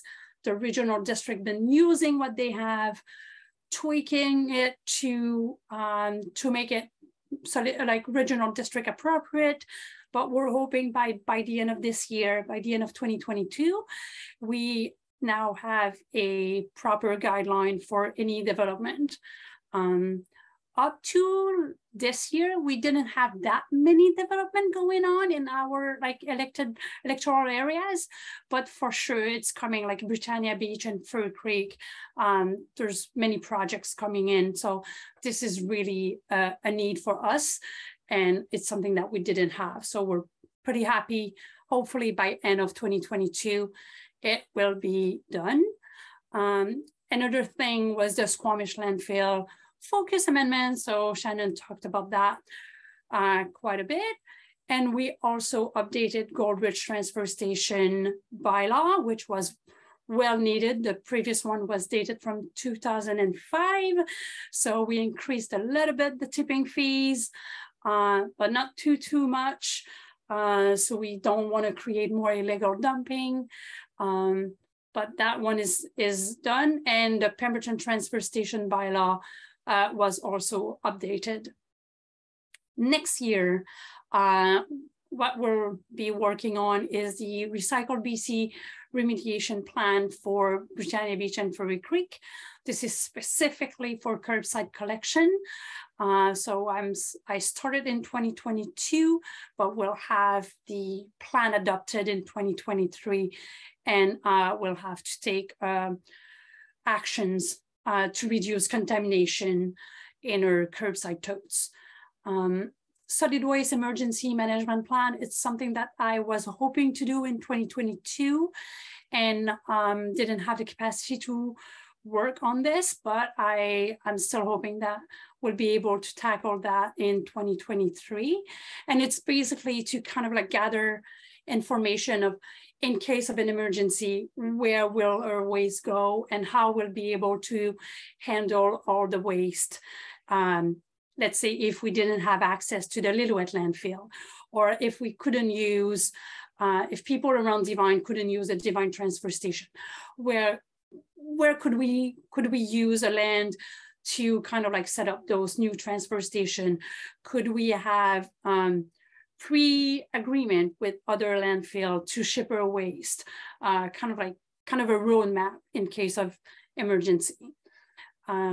Few bylaws that I want to update as well. The Lillooet landfill bylaw is in need to be updated, and then the Britannia Beach and Furry Creek service bylaw. We also want to create an ICIN multifamily bylaw. The waste room guideline basically will ask developers to create a waste room to make sure that they have all the streams available for their residents. So basically all the recyclables, the organics, and the garbage. The ICI and multifamily bylaw, my hope is to be able to enforce those strata to provide the service. Right now, there's nothing at the regional district level that can force a strata to provide garbage, recycling, and organics. So it's something that I want to work on. I'm not 100% sure how it's going to work at the regional district level, but we'll start that early in 2023. And then, as I mentioned, the solid waste and resource management plan for review and update. That will start in 2023. Next slide. So instead of presenting every single actions, this time we decided to focus on what we still need to work on. And while sometimes, like as you can see, the District of Squamish and Whistler have been making great progress.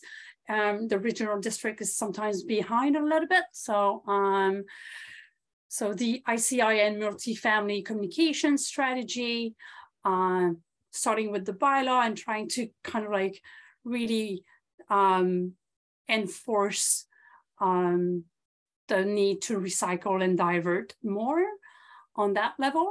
So the regional district needs to do quite a bit. We've done some progress in a sense that like signage it's been on our website and available for ICI and multifamily for quite a bit. I think the goal is for Vanessa to keep working on that and tweak what needs to be tweaked, that needs to be changed, but at least Brooke at the time did a great job at providing all those signage and being available. We probably need to do a little bit more communication around that, like to remind people that it is available and it's a great tool to use to divert a little bit more. And then tourism, accommodation, communication strategy. There's still progress to be done on that, as well as construction and demolition communication strategy. So the District of Squamish and Whistler have been doing quite a lot on the construction and demolition side. The regional district hasn't done much around that, and this will be part of the further discussion after this presentation, so we can like spend more time talking about that, because we heard from folks in this committee that it was something important. Next slide.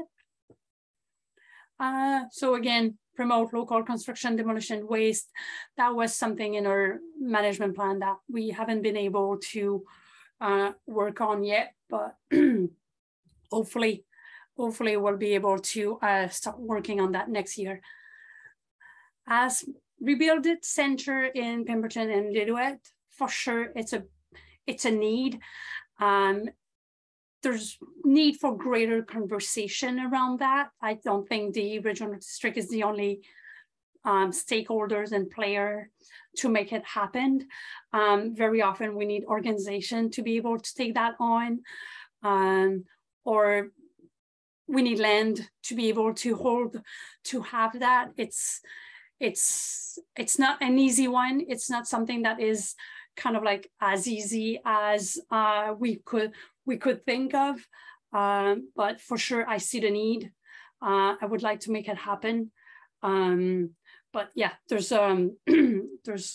for more information. And Shannon just posted something. Squamish Rebuild is actually in need of someone to take over, and so yeah, they need a new leadership. So hopefully someone can take that on and we don't lose that in Squamish. That would be a big loss. Funding for local zero waste initiatives. It's something that Vanessa is working on. She's been making progress. It's not ready yet, but her goal is to really be able to provide funding to more zero waste initiatives. So we just need to let people know that those exist. At the regional district, it's sometimes our biggest challenge is to reach out to people to let them know that they can come to us and ask us for either funding or help or any kind of support. It's a little bit harder to get the response that we would like.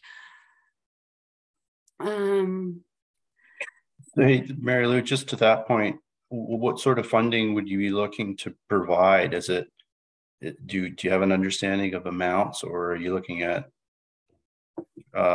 just partnerships on government funding? Like, how would that look like?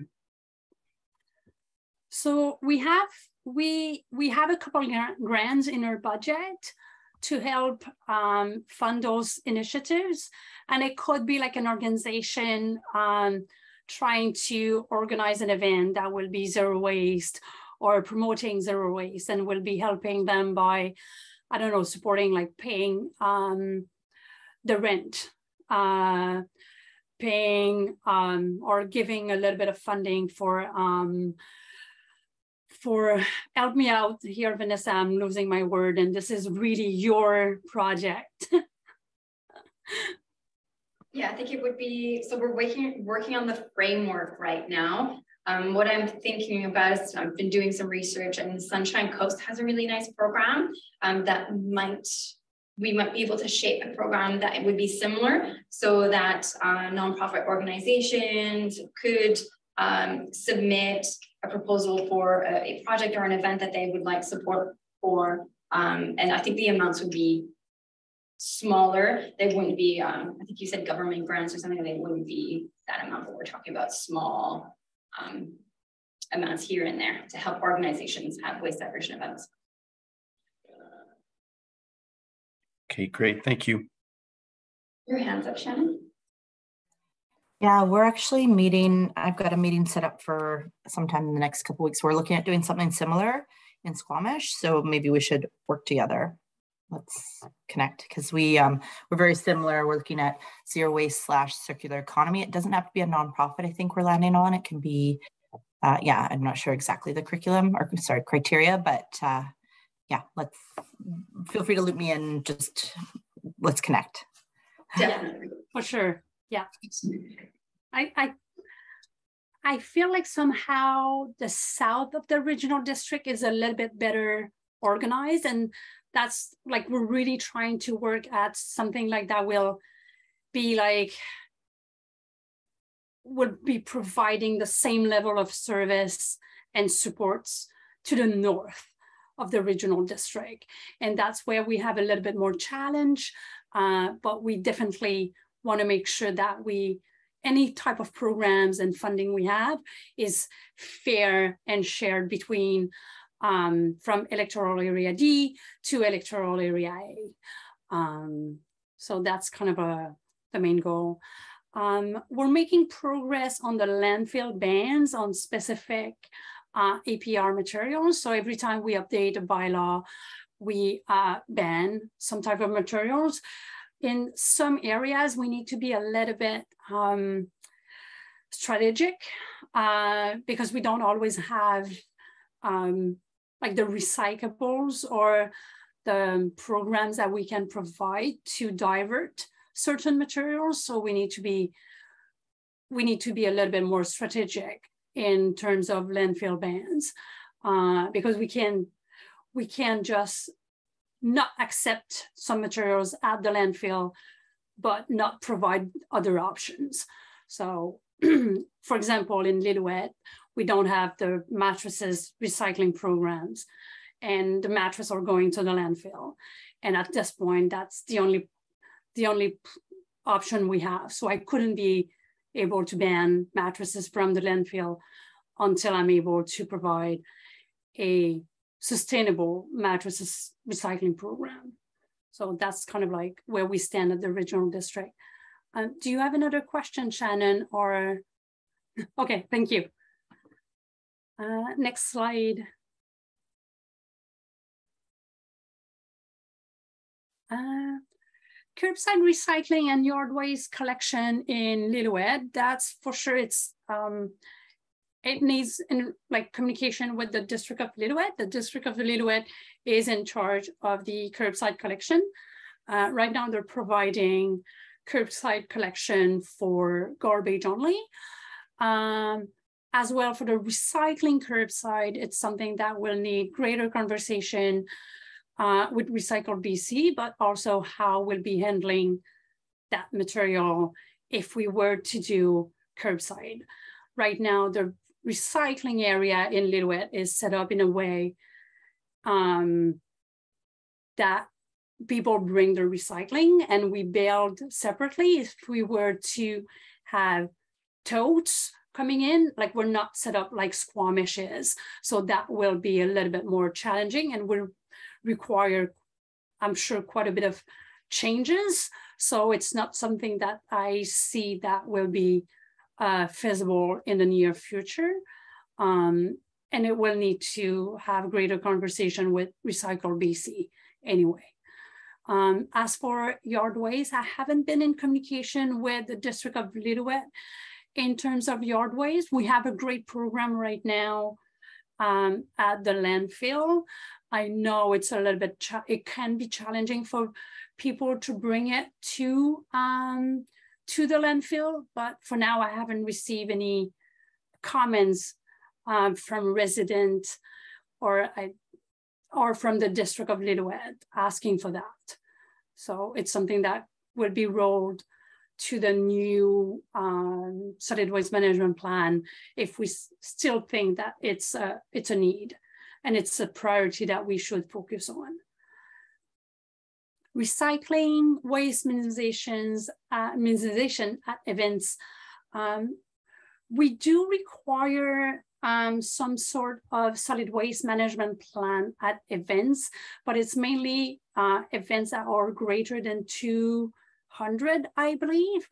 And one of the challenges, we are not always aware. So we just need to work a little bit better at the regional district and get like a proper forms that everyone needs to fill out with a proper plan on their waste management. So we have something, it just need a little bit of improvement. Require new developments to design for tree streams waste management. So we talked about that. So that's what we called waste room guideline. And we're close to have something completed for hopefully end of year. And then the expansion of Squamish landfill. This is going to be like, it is a multi-years project. So first step, like Shannon is all over it. So we're just going to keep working all together on that. Next slide. So establishing a working group with the responsibility of evaluating residual waste management options. Still need to make a little bit more progress on that, in a sense that my hope is to be able to meet 2 to 3 times a year, which we haven't, but we're working on that, and hopefully it's going to become a little bit like the PMAC meeting. We used to have, I don't know, it wasn't very frequent, and now it's like we're really good at meeting 3 times a year. So I'm sure we're going to be well organized for next year. Illegal dumping strategy. So we have the strategy right now. We just need to work on the actions that Sue presented. And that's going to be like a multi-years, and it's going to be ongoing. So require commercial, and then the next one, require commercial collection containers to be animal proof on electoral areas. This one, I haven't been working too much on it. We have we had discussion about that, especially with the Wild Safe BC coordinator at the SLRD. We haven't made much progress on that. It's a little bit we need to make sure that we're able to provide the collection, especially that we're not like in the electoral areas. So, so we haven't done much progress on that, and we'll need to do some way more research to make sure that all the pieces are aligned and can work together. So, for example, I'm thinking just the district of Lillooet, if we require them to have animal-proof containers, but they can't provide the service for those containers to be collected, like we need to make sure that it works at all levels. And basically, yeah. And we don't have that many commercial collection in electoral areas. Most of our electoral areas are residential or very, very small businesses. And I'll need to get a better understanding of all commercial that we have on our electoral areas. So yeah, I haven't done much progress on this one. Sue, yes, you have a question.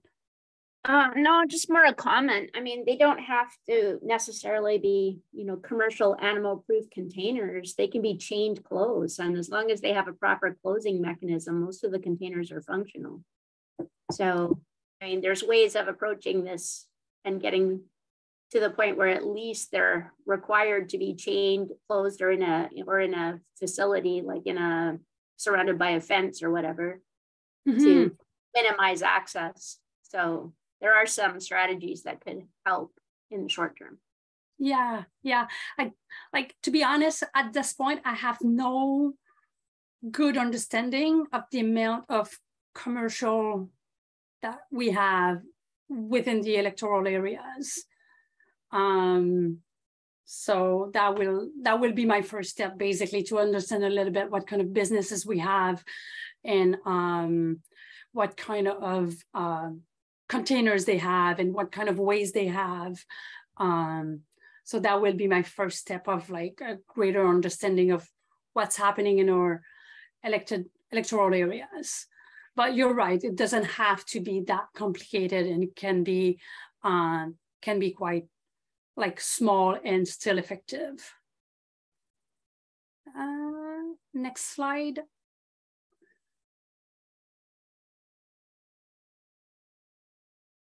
Vanessa,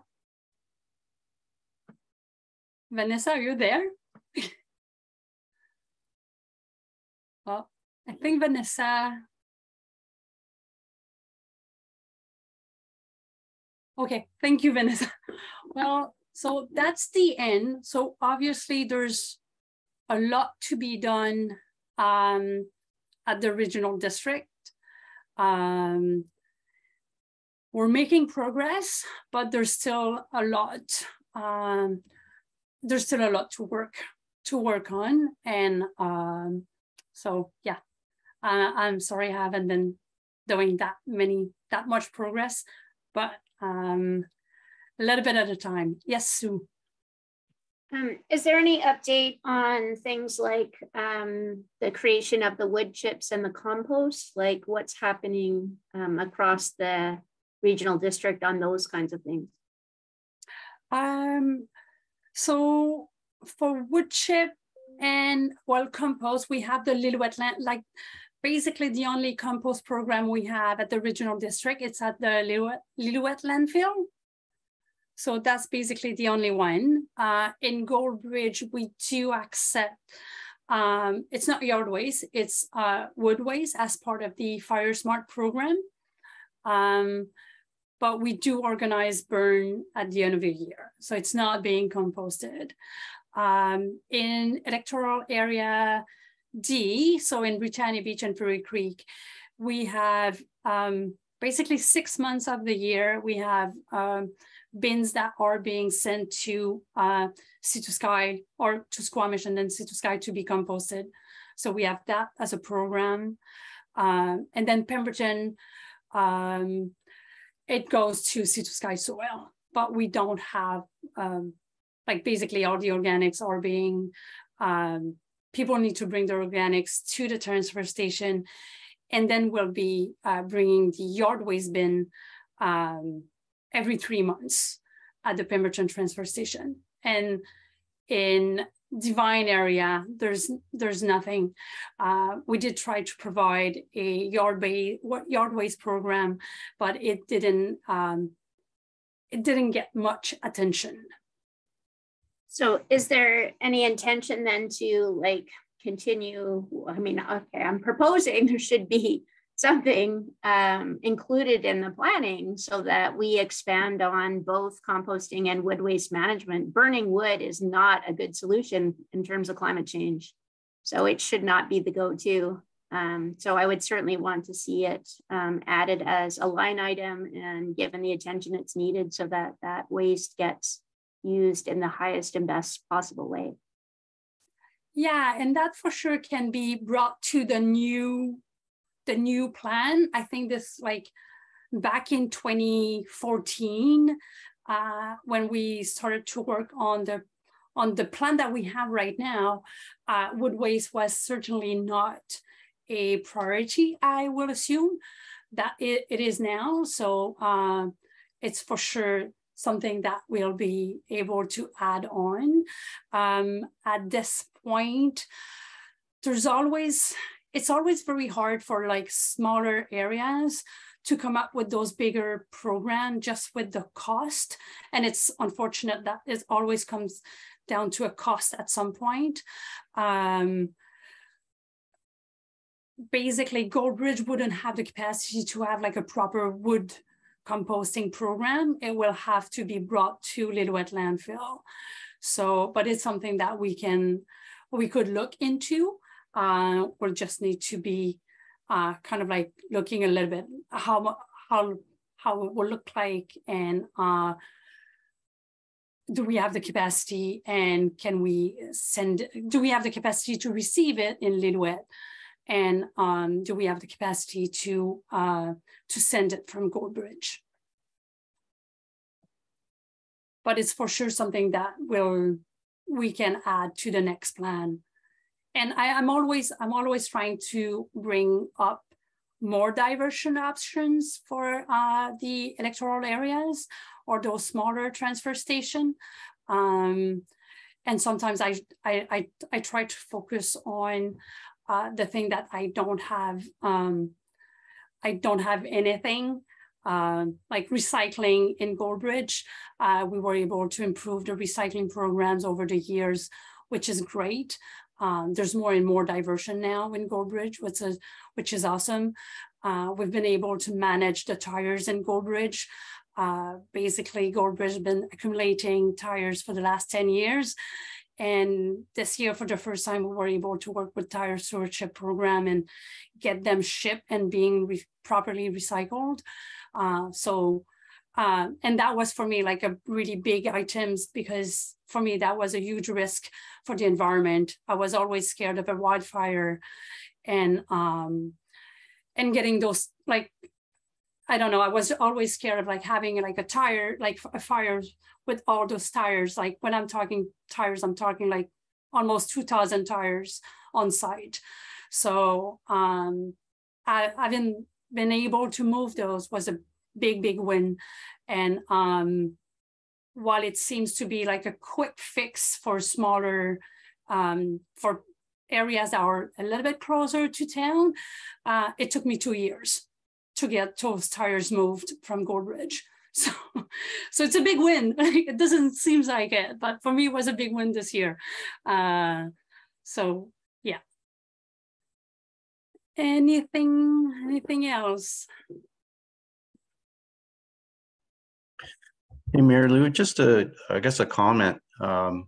Where does advocating for change fit into this? So, you know, we've been providing feedback to the province, to EPR when they're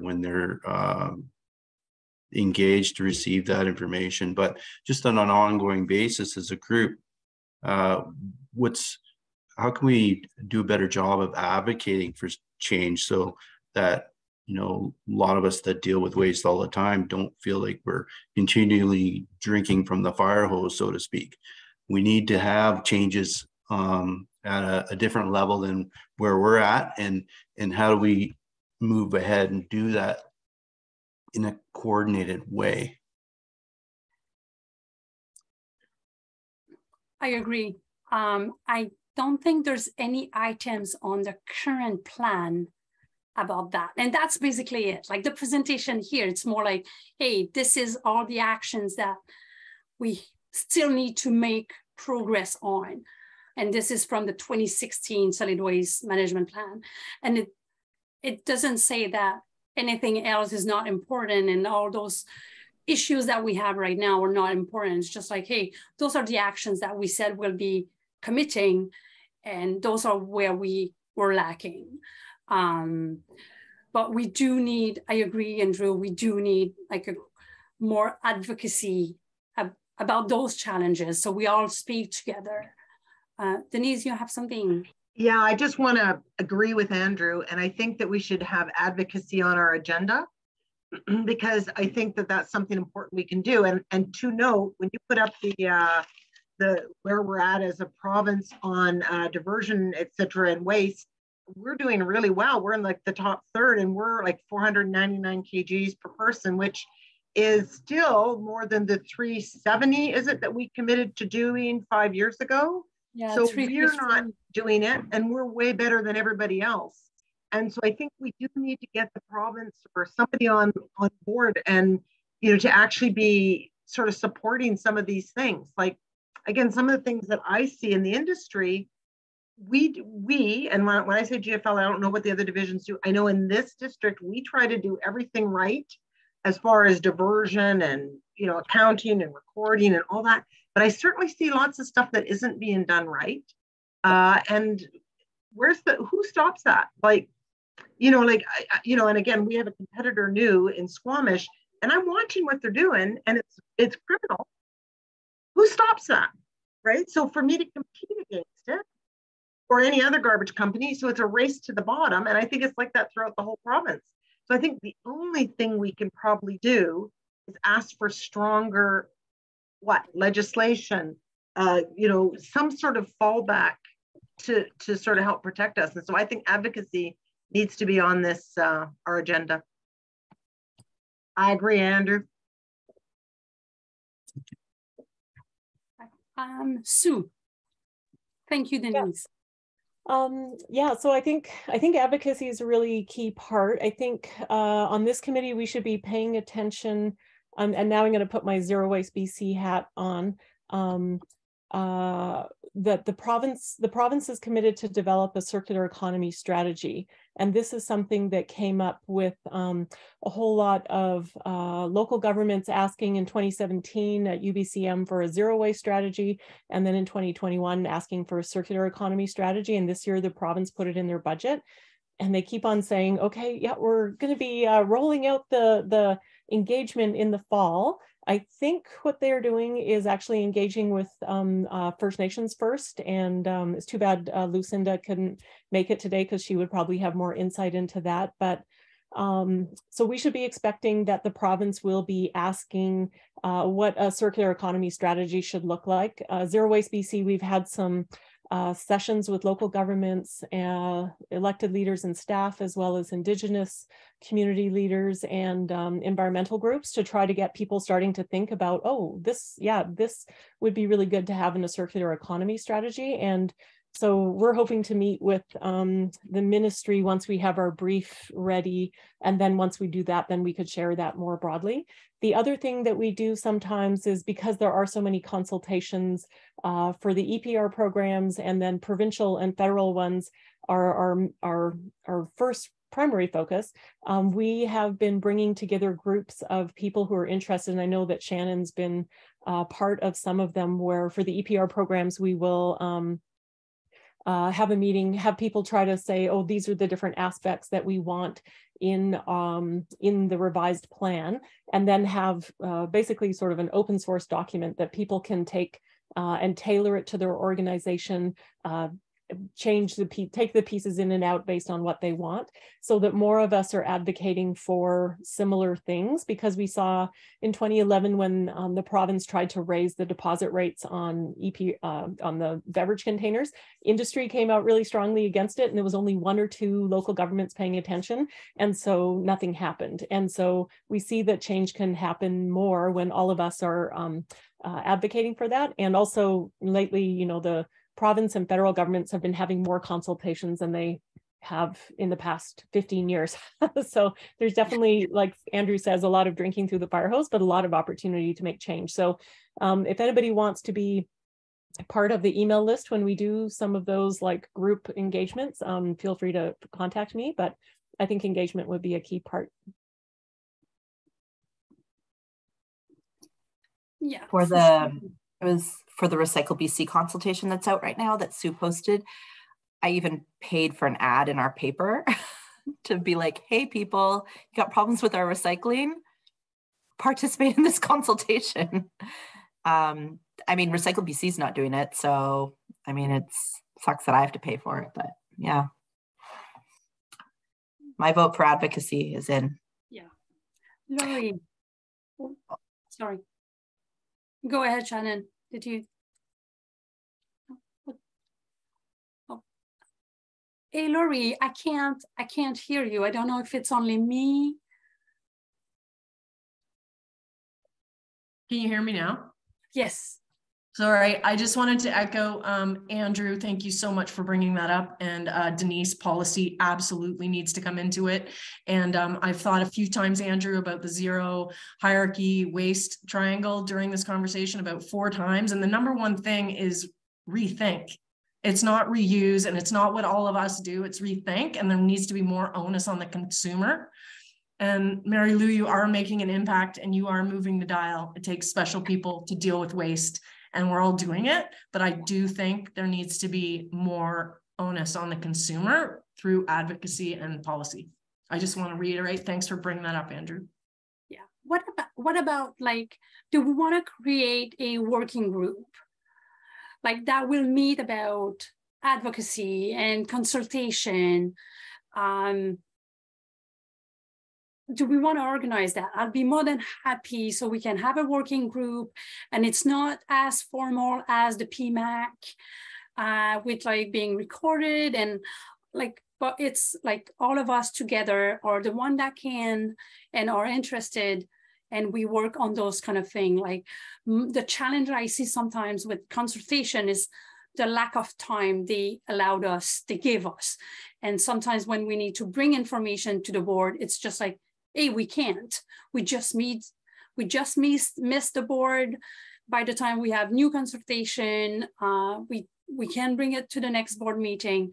So that's for me is one of the big challenge. If I need to get like more power from the regional district board, but I'll be more than happy to create kind of like a working group, and we can start with an email to the PMAC committee members and ask for the one who are interested. Okay, I have that on the list. Just give me, Vanessa, do you need to go? Sorry, Sorry, I had to run away earlier because childcare called me. No, I think they said they'll call me if it becomes an emergency. Okay. Thank you. Challenge with kids. Okay, any other comments or requests or like ideas to move that ahead?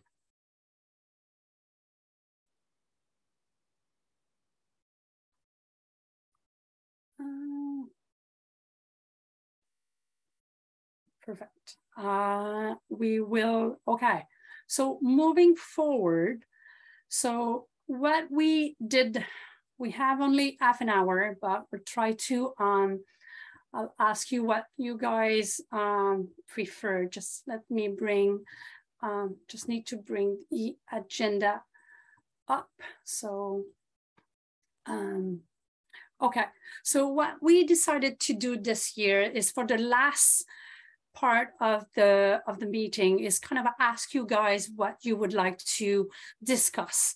What would be your priority? And Vanessa kind of gathered all that information, and I will let her speak to that because it was quite broad, I believe. Sorry, I'm working with two mics. Yes, it was quite broad. We did get a lot of feedback. I know that there are all priorities, and I don't think that we were trying to dismiss that. We know that they're all important, but we wanted to be able to narrow it down so that we can have a more focused discussion, because as amazing as this group is, sometimes we kind of go out on tangents, and we just wanted to focus and kind of see if we can come up with an actual structured discussion together. So we decided, and I guess we'll see how long and how involved people get into this, but we had chosen 2 topics, ICI and multifamily communication strategy. And then the other one that people were really interested in was the promote local construction and demolition, waste reuse, recycling. Okay, so in terms of ICI and multifamily communication strategy, the reason, like, there's always a need for that, we all know, but also because the regional district is quite behind District of Squamish and Whistler on those 2 Ps. So I wanted to kind of like discuss a little bit like how, first of all, how can the regional district support better the ICI and multifamily diversion? And then like, because that's always the way, like, how can we support you better? And then on the side, we can try to work on and make progress on for our electoral areas and some member of municipalities that we work with. So basically it's kind of like open table. Do you feel you need support on those? Do you feel it should be a priority? I know it is for the regional district on some parts because we're not there yet. We don't have a bylaw yet asking strata, ICI and multifamily to do it. So we really need that. But how can we better support you guys on that topic?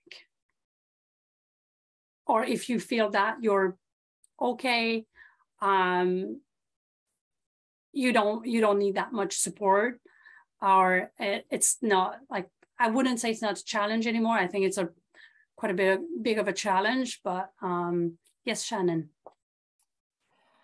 I know it's tough on how to allocate like efforts on this, especially when you look at like places like Squamish having a bylaw in place already, but I would say we can always use support and communication.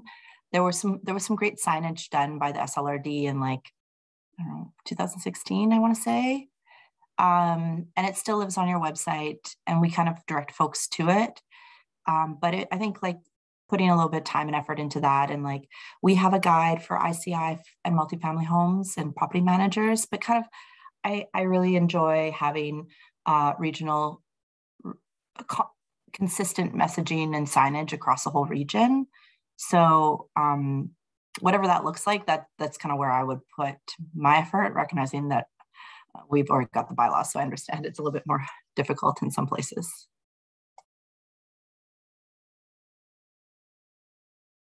Yeah, agree. And this is something that we can for sure do, support communication, and Vanessa will be looking at the signage. I know Brooke did a fantastic job with that. I think we just need to kind of bring a little bit more attention to the signs that are available for stratas, for ICI and multifamily. Yes, Lori.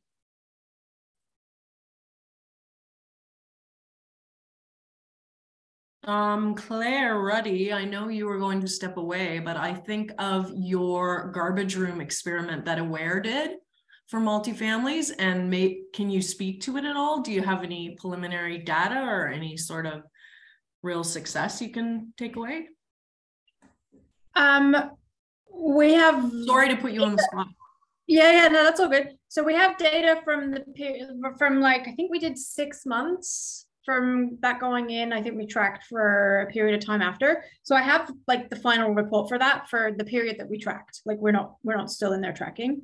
So we definitely we've focused on a before and after in terms of the data.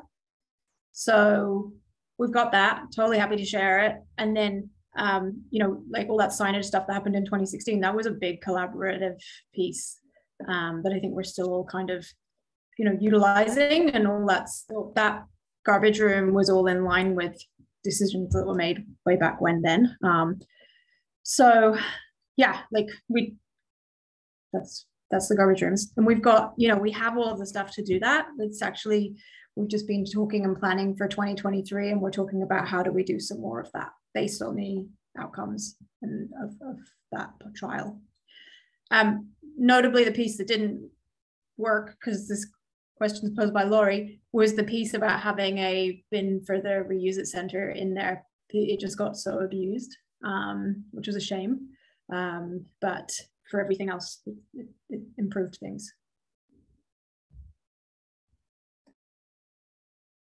Thank you. Yeah, that would be fantastic if you can share that report, and we can probably kind of like use some of that information and create some communication around that. And now I understand that I'm putting just more work on Vanessa's plate. Easy for me to say that. Yes, Denise. So a couple things, following up on Claire's waste room, we did a similar one, a copycat room in Squamish, the GFL sponsored in the senior center, the new senior center. And then but we didn't call it a waste room, we called it a diversion room. And we're actually, so first of all, we put colors up around the wall, and then we put words up around the wall.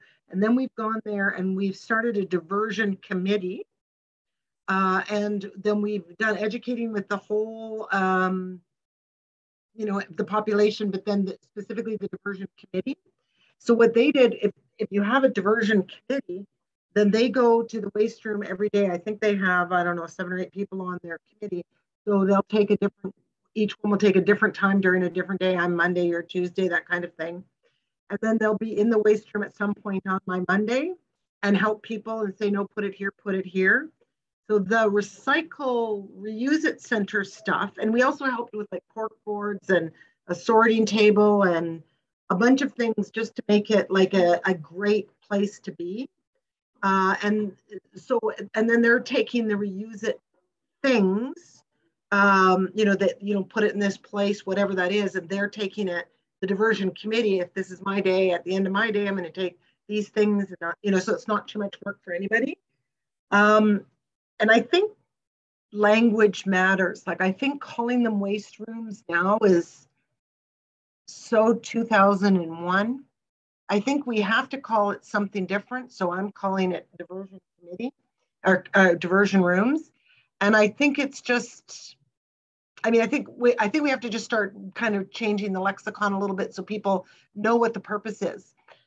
On that, we've also started, specifically for multi-family, well, I guess we've been starting doing some waste composition assessments. So again, if somebody calls and says, how can I do better? We will come and we'll look through their garbage and say, you know, this shouldn't be here. You've got all of this in here, and this whole bin is filled with cardboard or that kind of thing, which is, I mean, of course it's slow work and we're trying to add it into what we're doing, but that is sort of helping to make a difference, I think. And it's kind of like what we're doing with the curbside in Squamish, is we're doing the tote audits where the guy actually goes and looks in your tote and sees what's there and says, no, don't do this, don't do that, and that shouldn't be here. So we're doing that same thing in the multifamily dwelling rooms. And that is changing behaviors a little bit. And the other thing we're doing is diversion reports. And I personally think that this should be something that the municipalities require, because, and maybe the province requires, so we know where you're at with diversion and they know where they're at. So what we're doing is, and again, we're doing it slowly. So when somebody asks us a question about something, we'll do a diversion report, and then we'll maybe do a waste composition assessment. and then we'll do blah, blah, blah. And so they'll see, okay, right now I'm at 23% diversion. Right now I'm at 64% diversion. Right now I'm at 82% diversion. It means nothing to anybody unless we, you know, the global we, I guess I'm guessing that's municipalities and SLRD, set something that says where we should be. And I don't know that we've done that. I think Shannon's working on it and Sue are working on it with the Zero Waste Committee and such. But I think we need to decide, okay, what is, like with our curbside, we're at 56%. Is that where we want to be? Or should we be at 72%? You know, with our multifamily dwelling, if I say to somebody, right now I'm saying, here's what you are, you're 36%. And then I can't qualify that with, well, you're below average, or you're above average, or you're where you should be, or, you know, but I think we need to get to that point where we're actually saying, you know, this is where you're at, and this is how you fit in the scheme of things, and this is where you need to get to. I mean, right now we're doing it out of kindness and just, you know, to help people who want to focus. But the bigger problem is the people who ask us are usually 60, 70% diversion.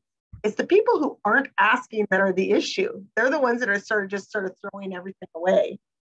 Denise, can I ask a question?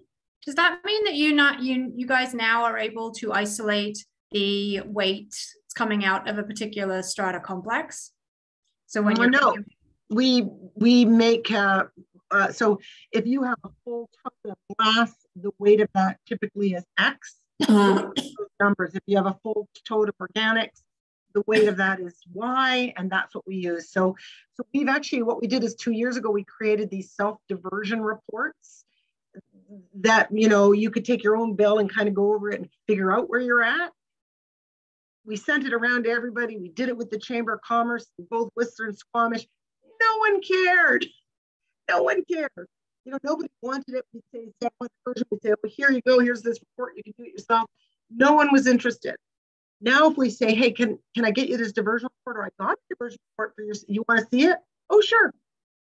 But it's just interest. It doesn't kind of mean anything. But I think we have to start getting there at some point so that we can say, hey, where are we going, folks? Good for you or not good for you. And kind of, again, I had talked a few years ago, I think, about having like a 5-leaf program, or you know, sort of saying that I'm a 1 on that, or I'm a 3 on that, or I think we need to, I think consumers care. I think that if they had a way of identifying who was doing a better job, that would mean something. But I'm just putting that out to you. And yeah, oh, and on the garbage rooms, on the diversion room coloring program, I actually brought in Century Signs, and I said, okay, because we painted that one, we actually went in there and hand painted. But I said, is there a vinyl product or something we could put on the walls to make this something that people could have if they wanted without being a lot of labor intense? And they said, yes. So I got some pricing for that. So my hope is at some point I can say to people, if you want your room to look like this, you know, this is what we can do. And we could probably put it on their bills, you know. So I think that is the first step, Claire, in making it a place that people want to be. That's it. I won't keep talking.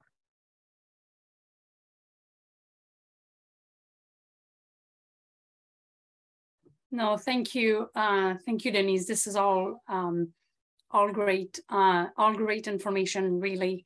And you're right, like having a target will kind of like get a little bit of information for people to kind of like understand where they stand. So I'm looking at chat, and I'll get back to you, Sue, in a minute. Shannon is asking, she'd like a working group for emergency management and debris management for the region, advocacy, and residual options. So what I'm going to do is I'm going to send an email to all of you guys about the different program, like working group, and we're going to start on that and see if we need, like, I don't want to create too many groups because we don't have time. That's the kind of the challenge, but I don't want to force some of the members to assist to some of those meetings about something that they don't want to be part of. So we're going to create a few different groups. We already have a residual option group, Shannon. It just hasn't been that alive Vanessa has or will be sending an email very, very soon. We were just working on availability on my end. So we're going to get that. So at least we're going to have some groups starting. My question is right now, before I'm going to your questions, Sue, or comments, is it's 3:48. Do we want to still talk about the ICI multifamily, or we want to jump into construction and demolition debris, knowing that we have only kind of like 10, 11 minutes last to the meeting? It can be our topic next time if we don't discuss it this time. Don't speak all at the same time, guys. I'd like to talk about the construction debris. Okay, perfect. Sue, do you want to add your comments before we go to the next topic? I'm going to throw them in the chat so we can speed along. Okay, perfect. Thank you.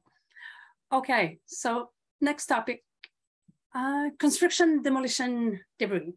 As mentioned, the regional district hasn't made progress on that, but again, I'm sure we can better support you with what you already have in place until we, on our end, make more progress on that.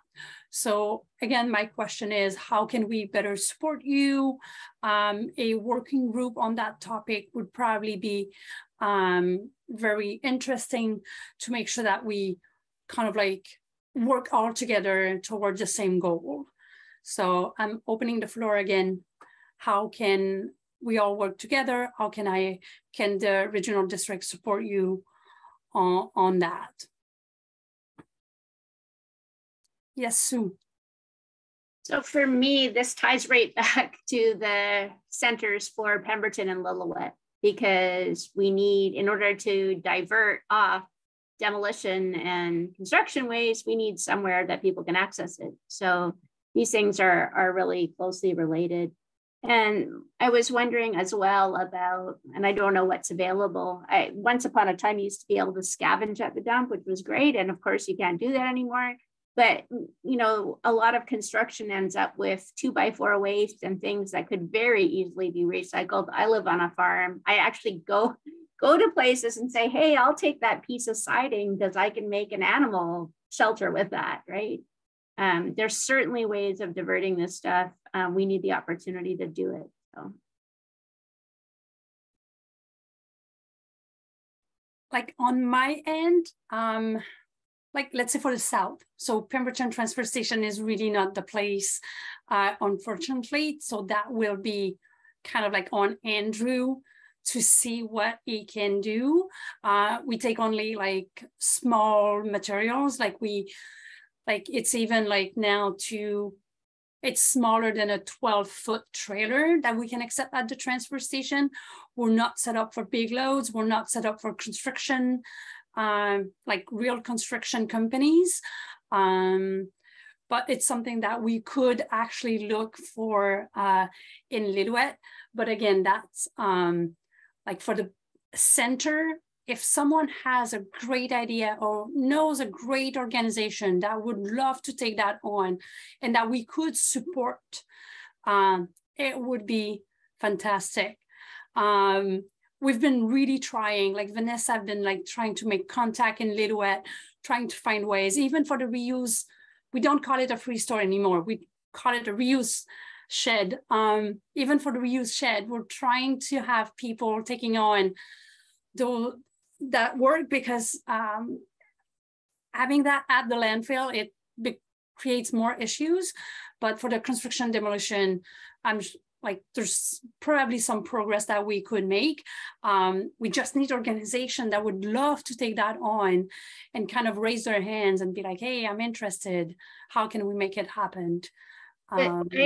My question would be, isn't there a way to put the onus back on construction companies to start sorting and making this stuff available when they're doing demolition and when they're doing these construction jobs? Like if you know, grocery stores and everybody else has to start taking on their recycling, why don't construction companies have to start being part of the solution and start providing those options either at their own facilities or at the construction site or wherever it needs to be? Like, it doesn't necessarily always have to be brought into a central location. So, you know, that to me is a solution that could come through policy or even best practices and be promoted and whatever. But there's got to be a way of doing this that doesn't involve, you know, tons of extra money or space. So that's what I think. And I will let Squamish, Shannon speak to that, because they made really great progress on that. So I will, and she has her hands up, right? So. I feel like you're setting me up for not success on that. I don't have, I was just going to mention a few things that we're working on. So we typically have a no scavenging policy at our landfill transfer station. But I am working on, aka haven't started yet, but have been researching, creating a salvaging program for construction wood and bike tires, I think is where we're going to land, because the tire stewardship program is not really taking our bike tires, and we have like a mountain. So I'm like, maybe somebody wants some of them. So it's complicated. I was actually at the landfill this morning chatting to folks there, like our site supervisor, how it could work logistically. And then I have to run it through a legal review and get a waiver. So it's quite complicated, and I'm going to launch it as a pilot. In all reality, it'll probably be early 2023 by the time it gets out the door. But that's one thing I'm doing. And then pallets. Pallets are like the bane of my existence, and probably Denise's at this point in time. Anyway, I was at a conference recently, and I found out that in Vancouver, which isn't appropriate to like Lillooet probably at all, but there's a lot of folks who collect pallets for free and then they reuse them. So I kind of started sussing that out, and I've made contact with somebody at Ocean Legacy, and they're keen on coming to Squamish and taking pallets for free. And so I am, while we could do that at the landfill, we really just don't have space to store pallets, to be honest. Even they're like, okay, minimum we can pick up is 50. So I'm actually, it's on my list to do is like pay Home Depot and Rona a visit in person and like try and plead that they make up some space, and then we can kind of support them in that project. Shannon, so yeah. What companies do here, there's a number of places in town where they just post a sign. They're literally left outside of the building with a sign on them that says free pallets, and they're hard to come by here. Everybody takes pallets. We don't have that problem. We have the opposite problem. We see a ton of pallets come in through people. People would rather, like businesses, construction sites, whatever, we see them bring loads and loads of pallets to the transfer station in Squamish and they pay dirty wood rate for it. So they drop it off, and then GFL is responsible as per their contract to dispose of that properly, which used to be chipping it and sending it, or not chipping it, sending it to Port Mellon for hog fuel. That's not happening right now. So yeah, we have a little bit opposite, or maybe it's just people want convenience and get rid of it right away. But yeah, we've got lots and lots of pallets coming to us as wood waste right now. So anyway, that's a bit of a Squamish random update. I'm not sure, Denise, if you're doing anything else on this. No, actually, to your point, Shannon, we are having trouble moving wood waste right now, and we was going to, Canfor, and it's not at the moment, so it is a bit of a struggle presently. So we're trying to find other places, for landscaping or livestock or other places, but we haven't found one that will take large volumes. So that's actually an issue that's coming down the pipe.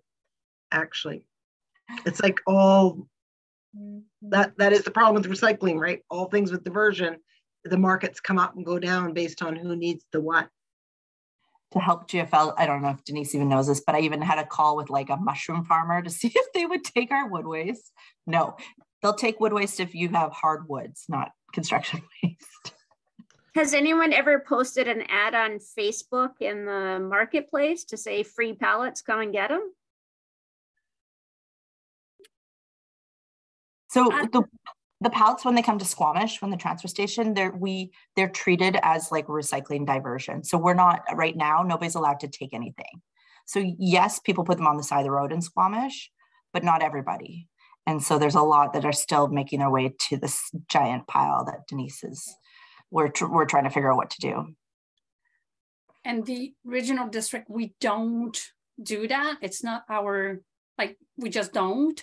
However, like I did encourage people when we were like trying to find kind of like a need for some of the materials, especially in Lillooet, to kind of like, hey, spread the word. So we'll be using like more like just the contractors that's spreading the word. And we found like use for like some of the chipping materials, because we do chip in Lillooet. We have that just a program, the composting program, just for not for food waste, but for wood waste. And so we're trying to find the materials that is not great for the composting program and that we still chip. We'll try to find options. And yeah, that's just like kind of like spreading the word, and like the contractors up there, they kind of like, they know each other and they're fun to use. But yeah, I know for the Lillooet landfill, there's still quite a bit going to the landfill that could be, that could probably be diverted. We just need to find where to send it. Andrew, do you have anything else to add? Well, it's a challenge in Whistler as well, the C&D would. I know that, you know, the contractors that I have talked to do try to redirect wood where they can, but we still receive a lot of that material at the transfer station. And then that, you know, is that is the challenge to manage it from that point on. So we're looking to improve that system, and we're looking holistically how we can improve the, you know, the construction and demolition waste process in Whistler, so that we can capture and recover more, and, you know, I guess initially try to reduce that waste through some of the policy changes that are coming down the pipe in the future months. But it's a challenge, it's the same challenge that that everyone has. I think trying to create space to allow for some of this to happen is important, and we're looking at that as well. So it's a priority for us. We know that C&D material is a large fraction of the waste that we recover each year. So it's something that we're going to have to solve. It's a problem we're going to have to solve. So, thank you. Sue Maxwell. Sure. I mean, we heard a lot about this when we were about wood waste and C&D stuff, but the wood in particular, when we were doing the consultation, I think some things that might be helpful would be, and this is where I think the provincial circular economy strategy could be really useful. King County in Washington had developed kind of a map of services that would be needed to reuse wood, including like a finger jointing plant and a glue lamb plant and things like that. So it might be possible for the province to take a look at how much wood do we have right across the province, what skills and things do we have in different communities, particularly those who used to rely on doing things with wood and they're not getting so much virgin wood coming through, to see if there could be some sort of provincial support to develop a ecosystem of how do we use all these different kinds of wood that we have when, you know, we're a province that's well designed to be doing things with wood. The other thing is stopping the flow of certain things. And so when I worked at Vancouver Coastal Health Authority, and we used to get bucket loads of pallets out the back from all the supplies, was to start talking, and this would be something to work with the companies that are getting all the pallets in, but to start talking with their suppliers to see, and some companies, like supply companies, would then shift to reusable pallets, and some of them did want their pallets back anyway, because sometimes they had special palettes that were formatted to their products. So there might be some different ways to try to tackle it, but it's not going to be instant, I don't think.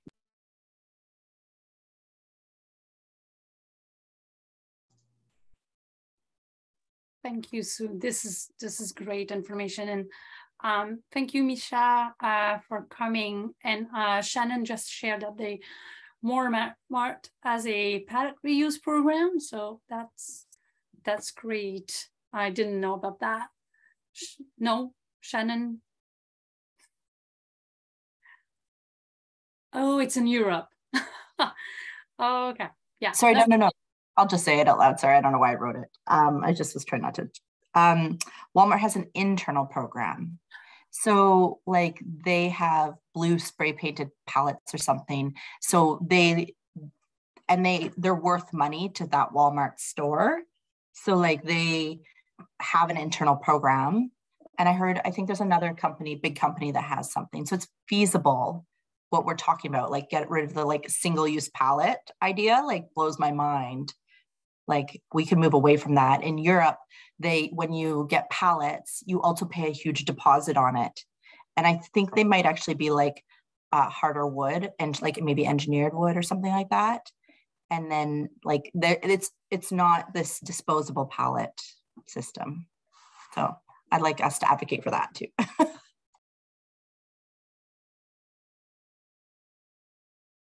It is 4:05. Any other comments before? One. Yes. Do people have insight on what sea to sky soil does with any construction debris waste? Are they using it in their composting? I don't know, Tom, but under OMAR, which is the regulation that composters have to comply with, there's very strict direction on the use of feedstock woods. So they would have to be very careful on what they were introducing into the process if they were allowed to do that. Okay. Thanks. I was just wondering. Thanks, Andrew. Okay, so basically my understanding would be let's create those working groups so we can focus on those specific outside of the PMAC meeting, and we can still work on those and work as like a group to advocacy, but also find solutions at the more regional level and help all like each other. So we'll be working on the minutes. We'll be sending that to you guys. And I'll be starting to work on the request for decision for the board in January to ask for the board to send the amendment to the Ministry of Environment. And then we'll be sending invites for different working groups, and then we can work on every few months. I don't think like once a month will be feasible for any of us. We're way too busy for that. But maybe every 3 months we can have like a meeting around those working groups. And yeah, so I thank you all very, very much, and wish you a very good weekend. Hopefully we have nice weather and you can go all enjoy the outdoors. Thanks for all your hard work, Mary Lou and Vanessa. Thank you. Thank you. Appreciate it. Thank you. Good to see you all. Bye.